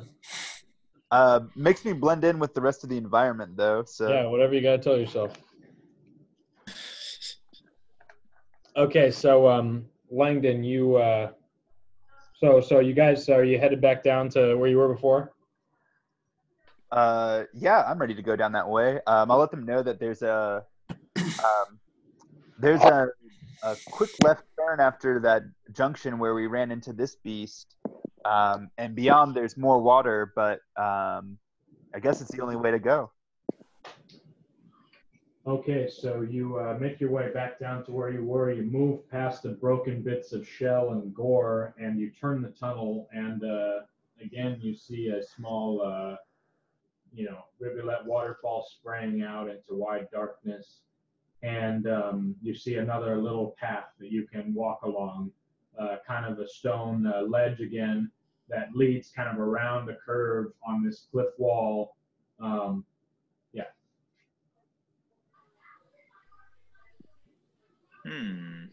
I'm sorry, what was that? There was a ledge, you said? Yeah, so you're going to have, there's now a like a ledge that bends around the cliff wall in this, wide dark space, basically.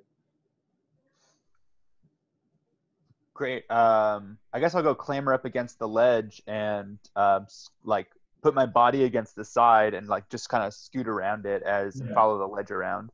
The ledge is comfortable enough. It's wide enough that you can comfortably, but not too comfortably, kind of shimmy along it without really any real effort. But it is kind of uncanny not knowing how deep and everything that these kind of chasms go.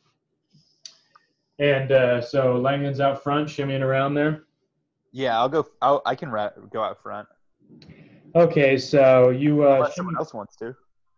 You shimmy around the corner, and then you end up on a wider platform, and you kind of have a wider space to maneuver. And we'll tell you what you see after the next action here. So, who's next in the order? I think I am. Stephanie. All right, yeah. Stephanie, are you following? Totally. Yeah. I have the lantern. I'm behind Langdon. I'm shimmying. Okay, so we're born in the new oil now. You shimmy out there along with Langdon, and you come to a. Hold on, I got to clear some things real quick. But you join him on this platform, and you see now that there's a fair rock outcropping off of the wall, and there's kind of a unknown depth of kind of cavern below, but you see coming off of this rock outcropping is there are 2 little posts and some old kind of, tropified rope bridge. This rope bridge is totally tropey. Tropified. Tropey. Utterly tropified.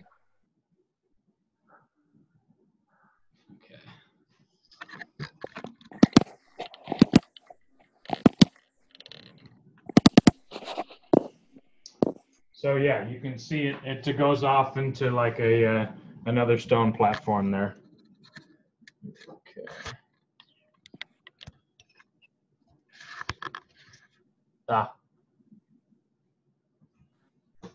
And Is it still let's me? move Okay.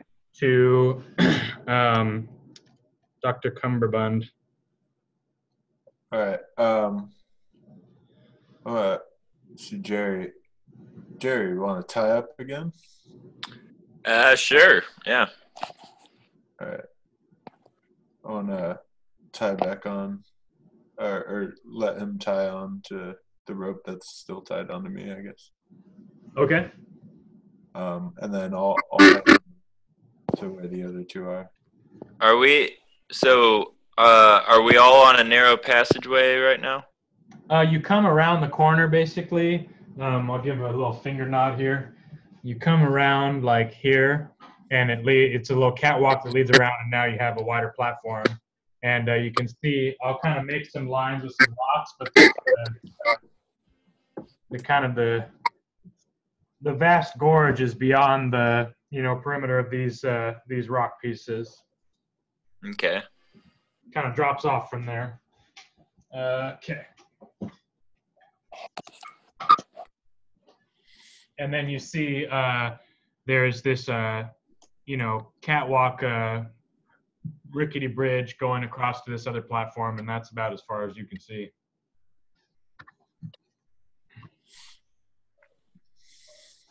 Okay. Well, I guess we'll tie off and proceed. So you guys are going around the catwalk to join them on this outcropping? Yeah. Okay. So you're now all facing down this rope bridge, and you two are tethered to each other. How much more rope do you have, Jerry? I've got 50 feet of rope, so it'd probably be enough where we could either, I don't know if we'd necessarily all want to tie off together, but we could probably cut it in half and you two could tie off together also or something like that.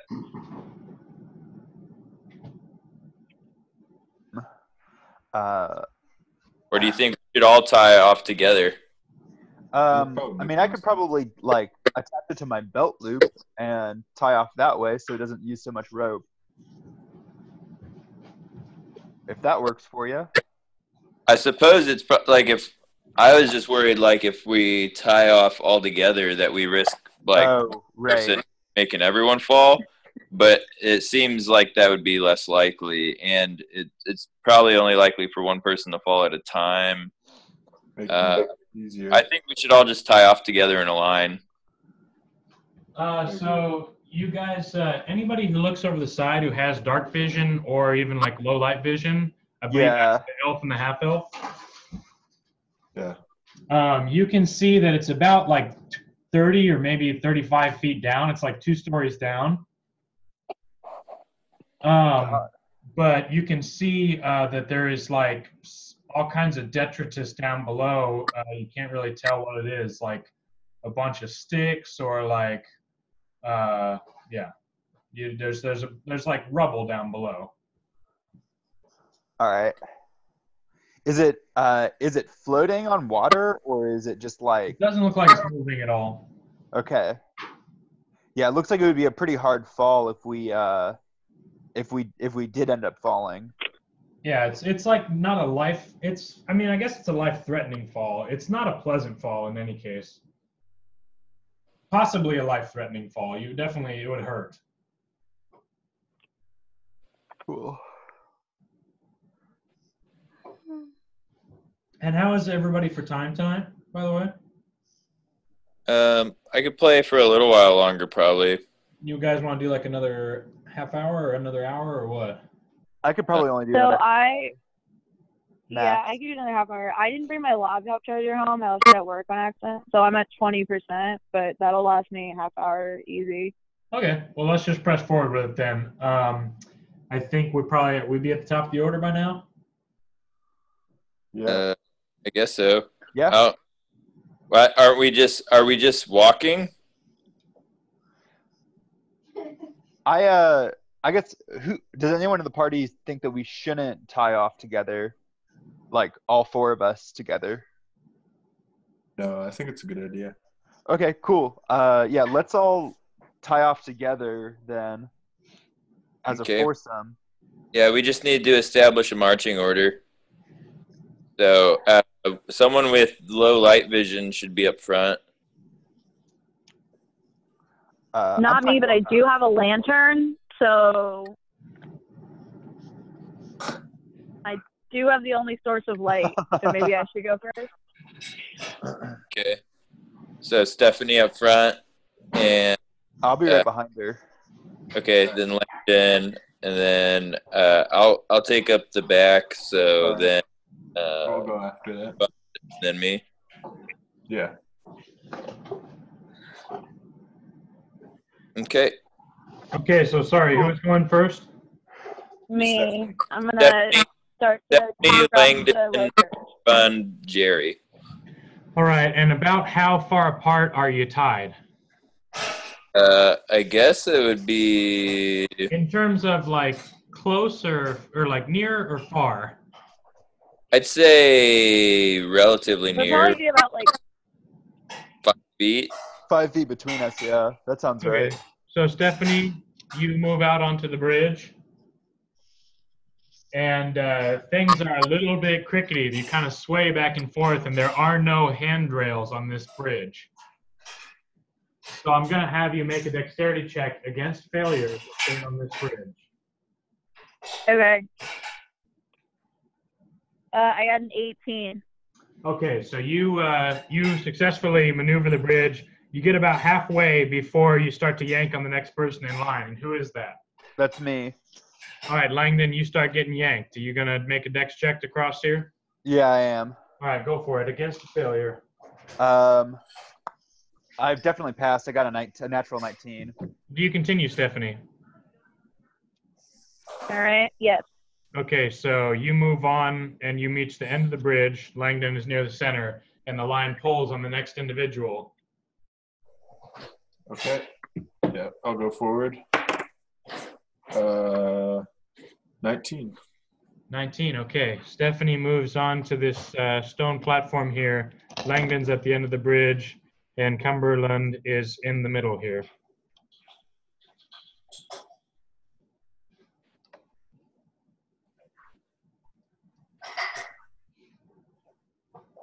And Gary, you start getting pulled here. Okay. I will cross, and I got a 6. 6. Okay, despite causing a little bit of shake in the situation, you manage to stay upright, and you get onto the bridge. And as Cumberland's nearing the end, and as sorry about that, as God damn it. This is tropified, dude. All right, Langdon gets to the end here, and we've got, or he gets, and we've got Cumberland towards the end, and we've got Jerry. And I want Stephanie to make a perception check. All right. That's not going to go well, probably. Yeah, solid 5. What do you Solid see, 5. Ash? Okay, Stephanie, through the lantern light, you see something far ahead. And you see, like, you see there's another stone platform, and then there's something beyond that. And Langdon, you see that Stephanie's peering into the distance. I'm going to give you a perception check as well. 16. Okay, so Langdon, you see off in the distance, peering over Stephanie's shoulder, the unwelcome sight of a little creature off in the distance here, holding a lever in its hand. And all of a sudden you hear a shrill, high voice, and the goblin shouts out, "Go fucking Grizz! Go fucking Grizz!" And he pulls the lever, and as he pulls the lever, all of a sudden Jerry and Langdon feel the bridge fall from underneath their feet, and they start to fall into this cavern here, fall down. Could I give them like when seeing the dude, could I like yell at them to try to like give them like a chance to reflex save to it, or at least yeah, you could give you can give Cumberland a chance to make a dex check to jump and grab onto the ledge here. Okay. Jerry's got really no chance of that. 21. All right, so you jump forward as this happens, pulling Cumberland behind you, and you grab onto the ledge here. Okay. Give me your hand, boy. So you're on the ledge, and then Jerry is dangling just above. He's dangling kind of halfway between this platform and the ground below. Kind of swinging free, Jerry. You're. Don't let me die. Okay, and whose turn was it just then? That was It Stephanie. was Langdon's. I think it's Langdon's turn. Well, I did the spot check and the call for help. Okay, yeah. So let's move on to Cumberland. Okay. All right. Cumberland, you're dangling, and Jerry's like pulling you down a bit. Stop kicking your legs, Jerry. I'm gonna have to cut you loose. All right, so I have to interject here for Jerry action. Jerry, you're swinging the ropes around your waist, and you're dangling hands and feet downward as you're like, as the rope's going up behind you, and you're swinging over. You're fairly close to the ground now. I want you to make a perception check. Okay. Got a 19. Okay, Jerry, as you're dangling, you have a closer view of the ground, and you see the ground is littered with desiccated corpses. Just like you can't even really see the ground. Well, you can see patches of ground, but there are all these, like, you know, sickeningly emaciated bodies lining the bottom of this, you know, of this area. You guys, pull me up, pull me up, pull me up! And do you have any somnium on you there, Jerry? I do not. Oh, okay. So yeah, you're swinging above these things, and it's disgusting, yeah. And It was. okay, so back to Cumberland. Okay, I'm gonna try and pull myself up. Strength check. Strength check. Can I outreach my hand to help him? Yes, you can assist him. So you have advantage on your strength check. Okay, I just rolled an 11. And a 3. So 11's my one. All right, so you don't like go any farther down, but you don't really pull yourself up yet here.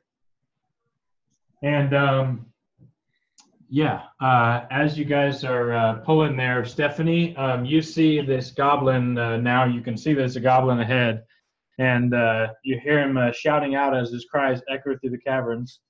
Skull fucking Grizz, fucking up skulls, you could call it his biz. And he pulls another lever, and this other bit of bridge collapses and falls down. All right. Can I? He's clearly aware of us. So I want to try to. Can I? Is he close enough that I could shoot him with my boomerang, or not my boomerang, my slingshot? Yeah, you could slingshot at him. All right. I'm gonna try to make that happen.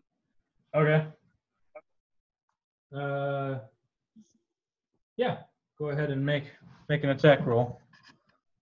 All right. I got 17. Okay, so you aim carefully and you let loose a slingshot round, and it flies out into the darkness. And roll your damage. I exited out of it. Sorry. Just trying to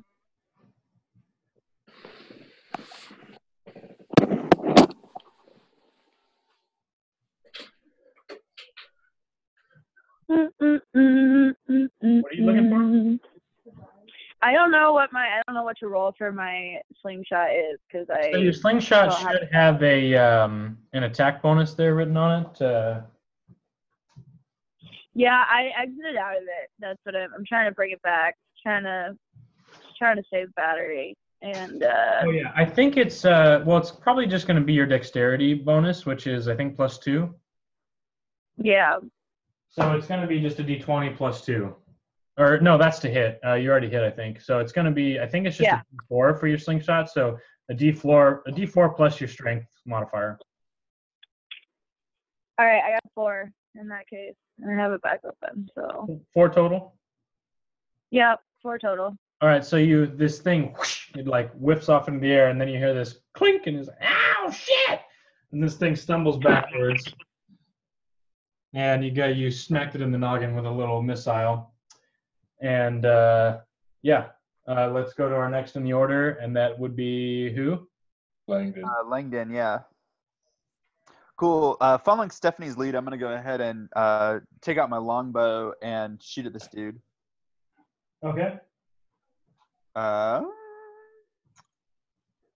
So that is a 12. Attack. For my attack roll, yeah, 12. Okay, that hits. It hits? Yes. Whoa, nice. 8 points of damage. Okay, so you slice this thing through the throat, and it goes down. And as it goes down, you see two little archers clamber up onto this rock, two little Garvin archers. Go fucking Grizz! Go fucking Grizz! And they shoot off some rounds towards you. God damn it. But they both miss. Their arrows missing widely. And whose turn is it now? Is it Jerry?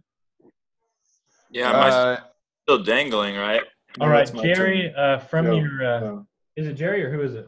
It's the doctor's turn. Oh, the good doctor. Okay. So, Doctor, you're still struggling to pull up here. All right. Let's see, 15. Okay, 15, you can pull yourself up. So you are now up top, and Jerry pulls up a bit higher here. Sweet. And Dr. Cumberland, you see some ropes have descended on this catwalk from some space above, and two little goblins slide down on these ropes. And they're over there on the rock. They're going to start throwing spears at you. Mm-hmm. And I don't believe either of them hit you, so the spears go wide. And it's your turn. You can have one more action, I think. Okay. Yeah, I'm gonna pull up on the rope to try and get Jerry. See if I can lift him up at all. Sure. And can I guess when it's my turn, but can I make like a strength check or anything to like grab onto the ledge or get a You don't really have a ledge where you're dangling. If you could get pulled up enough, you could grab onto the ledge, yeah. You could climb your rope. Okay. Yeah. I think we could do that, but let's hear the strength check from Langdon. 15. Okay, so he pulls you up, and you're now up there with him on this platform. Okay. And yeah, so now it is your turn, Jerry. Okay. I guess maybe with the way things look, it looks like we're kind of stuck on this one spot, right? Yeah, basically. So who has the highest dexterity, or who's the most nimble? Would it be feasible to jump between two of these kind of outcrops? It might be, yeah. Somebody, if they made a real good jump, might be able to make it, or at least grab onto the dangling rope bridge from either side. I've got a really good dex. And as you guys are standing here, you can see more goblins assembling themselves on either side of your predicament here. You've obviously hit some kind of a trap here. Okay, maybe we should untie and just have Langdon try and jump across with the rope, and then anchor it from each side to try and move forward. You could really shoot sure. it across, right? Doesn't Langdon have a bow? Could we tie the rope to the bow, shoot it across, and then see if we can get it to stick somewhere? Well, yeah. I don't know. I don't know if an arrow would definitely really anchor the rope very well. I don't even know if an arrow would actually carry the rope across. If we're talking Okay, about, so, Jerry, we you got could one action here just while climb it's down your this turn. thing. Get down. Yeah, what's down there? Dead Oh, bodies and shit. there's tons of dead bodies. They're everywhere. I couldn't even see the floor of the cave. Whoa, Well, it beats being up here getting shot at. I say we climb down. What's your move, Jerry? I don't know. I think we need to come to a consensus whether we want to try and move. I guess. All right, that's the end of your turn, Jerry. We're going to move on to who's the top of the order? I am. Stephanie, it is your turn. right. Goblin arrows and spears are coming towards you here. I'm going to roll a few attacks. A couple of misses. Oh, Jesus, a couple more misses. These are some unlucky dice here. Okay, it's your action, Stephanie. I'm very much on board with climbing down. I think we should climb down. Okay, Stephanie, if you want to climb down, it's your action. Yeah, I'm climbing down. Guys, I think we should head down. We got to get out of this. And then I'm going to start climbing down. Okay, so you're kind of near one of these kind of faces of the rock. You want to start climbing down on this one? Yep. All right, make a climb check. I guess dexterity here, or maybe strength. Strength, I guess, yeah. Yeah, they're pretty similar to me. Okay, I got a 21.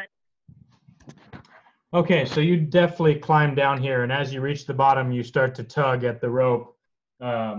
Well, even before you reach the bottom, you're halfway, you start tugging on Langdon's cord here. What's I your forgot move? I was supposed to. Langdon, you've been prompted into a situation here.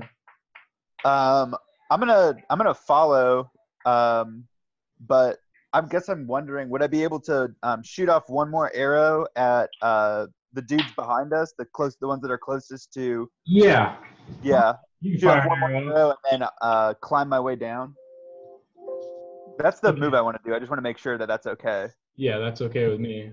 So as she's pulling you, you can feel it, and as you're walking, holding the tension, and you're firing an arrow off with your hands as you're being pulled by your waist. Cool. I got a 19.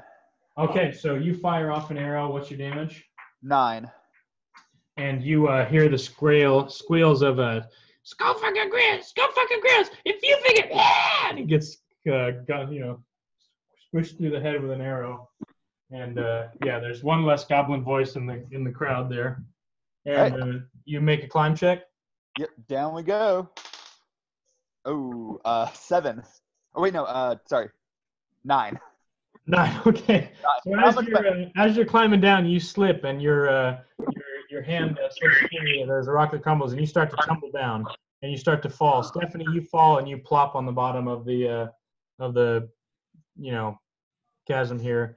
And Langdon, you also fall, and I'm gonna let you roll a dex check, see if you take damage here. Against a 12. Nice, 13. Okay, so you, despite the fall, you land on your feet, but you're yanking someone behind with you. So Cumberland, you're getting pulled off the side here. What's your response? Okay. Is it like actively like his weight's on me or? Yeah, you're starting to get pulled across the floor here. Your feet are skidding, if you're resisting. Okay. His weight and a little bit of Stephanie's weight. Okay. Yeah, I'm going to kind of back up with my heels towards the ledge and try and control my approach to the edge so that I can start climbing down. All right, make a strength check. 4. All right, so as you put in your heels, you rock back, but then you're pulled forward and you fly over the edge here as you're pulled. And Sam or Gary, I want you to also make a strength check here. I got a 5. All right, so you get pulled right behind here, and I want you guys to both make dex checks as you tumble over the edge here. 16. I got a 4. All right, Cumberland, you managed to kind of, as you get pulled over the side, you managed to like kind of grab onto the rocks a bit. You slide down, you don't take any damage. But Jerry, as you tumble over the side, you land kind of rough on the top of these other guys, and you take 3 subdual damage here from the fall. You guys all kind of land in a puddle down here, in a pile rather, not a puddle. That'd be strange. And you land with a thud on the desiccated bodies of, these. You land on some of these. You land on bodies basically as you hit the bottom, and they're old and they're kind of like covered in cave dust, and it looks like there was some kind of massacre here or something. Whoa, I like that vibe a lot. I'm gonna untie myself from the rope. Okay. I'm sick of all these rope shenanigans. So you guys are deep enough down now that there are some occasional arrows and spears coming down at you, and there's this little alcove underneath that you might be able to duck under for cover. Yeah, I like that idea, is ducking under the alcove for a minute. Can I peek in there to see if there's anything in there before we go in? There's this area under the alcove is clear. There's nothing there. Psst, this way. Dead bodies. Okay, so you, Langdon, you duck under here. You guys going under here to get arrow Yeah. cover? Yep. Take cover. All right, you duck under here to, like you said, get some protection. And who's got the most somnium right now? I do. Okay. Oh, that's a little tight. Okay.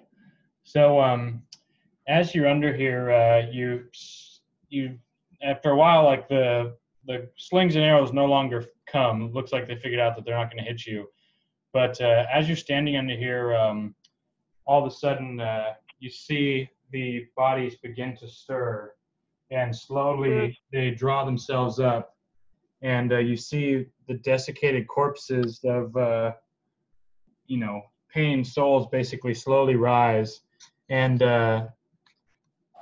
there's red fire starting to kind of shine out from their eye sockets. And every once in a while, as they start to rise, one of them will convulse violently and create this sickening kind of rattling, clattering sound, kind of like some really melling or macabre maraca, and Cobb maracas. macabre maraca, and you see all these bodies start to raise and with red in their eyes, and we'll leave that as a cliffhanger for the next session. So as we close the session, we're going to go around and 1 minute on everybody get their thoughts. We'll start with Dr. Cumberbund. Oh shit, things are getting intense down here. But anything that's guarded this heavily has got to be a good sign as far as the riches. I got this huge somnium pearl, which I don't know if there's any use, but it's certainly worth something. I'm thinking about maybe using my fancy red coat sometime soon, now that everything's getting all creepy and red. Got soaked earlier, soaked to the bone, which actually covered the fact that I pissed myself, which is really nice. Yeah, I thought I had lost my little buddy, but he's still there. I hope he's ready to fight, because shit's about to get real. All right, and Stephanie. What the fuck is this shit? Now there's dead people everywhere. I don't remember signing on to this. I'm still attached to people via a rope. And also, I've got like a ton of treasure that I haven't addressed in a really long time.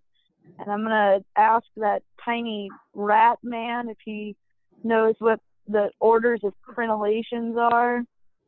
And I hope no one remembers how much somnium I have left. Oh, and I am just like, I tried to save Langdon, and I hope that counts for something, but ultimately I just kind of tripped onto a clam. So, but in my mind, we're even for the whole slingshot to the back of the head thing, because of that gesture I made earlier. And I wonder what sort of secret organization goodies we're gonna find at the end of this. I'm doubtful it's wine at this point. I was pretty sold. I'm not so sold anymore with the zombies. Okay, and we move on to Langdon. Look at these winos with their wine-colored glowing eyes. I know what they're looking for. They're looking for that. They're looking for that sweet juice. Aren't we all? I came down here. I abandoned all of the heights of civilization once again for the lowly slums of the dungeon and the cave. And sometimes it's kind of nice to get down there, get muddy, get dirty. Sometimes you gotta squish your body into a giant clam in order to get warm. You gotta do what you gotta do to survive, and here we are, one last chance to do what you gotta do to survive. Guess we'll take out these wino zombies and maybe skullfuck Grizz a little before we sit down for a nice drink with Baron again. Okay, and Jerry, bring us home here. I knew we should have stayed up on those outcrops. I would have rather taken on a handful of pathetic goblins than whatever the heck is going on down here. I had a bad feeling about it when I was dangling. I thought they were all looking at me. And now that we're down here, I don't even know what's going on. But I'm certain they're not friendly. And I'm certain they're not winos. And I don't know. I just wish we were back up by the elevator, having gone this far. We should have seen if we could have gone back. Okay. As Jerry's shaker's paw writhes violently at his waist, the somnambulant dead rise with a thirst for somnium burning in their eyes. The goblins squeal in delight, yelling derogatory phrases regarding their leader, Skullfucker Grizz, and the group is in desperate straits. And we'll see everybody next week. And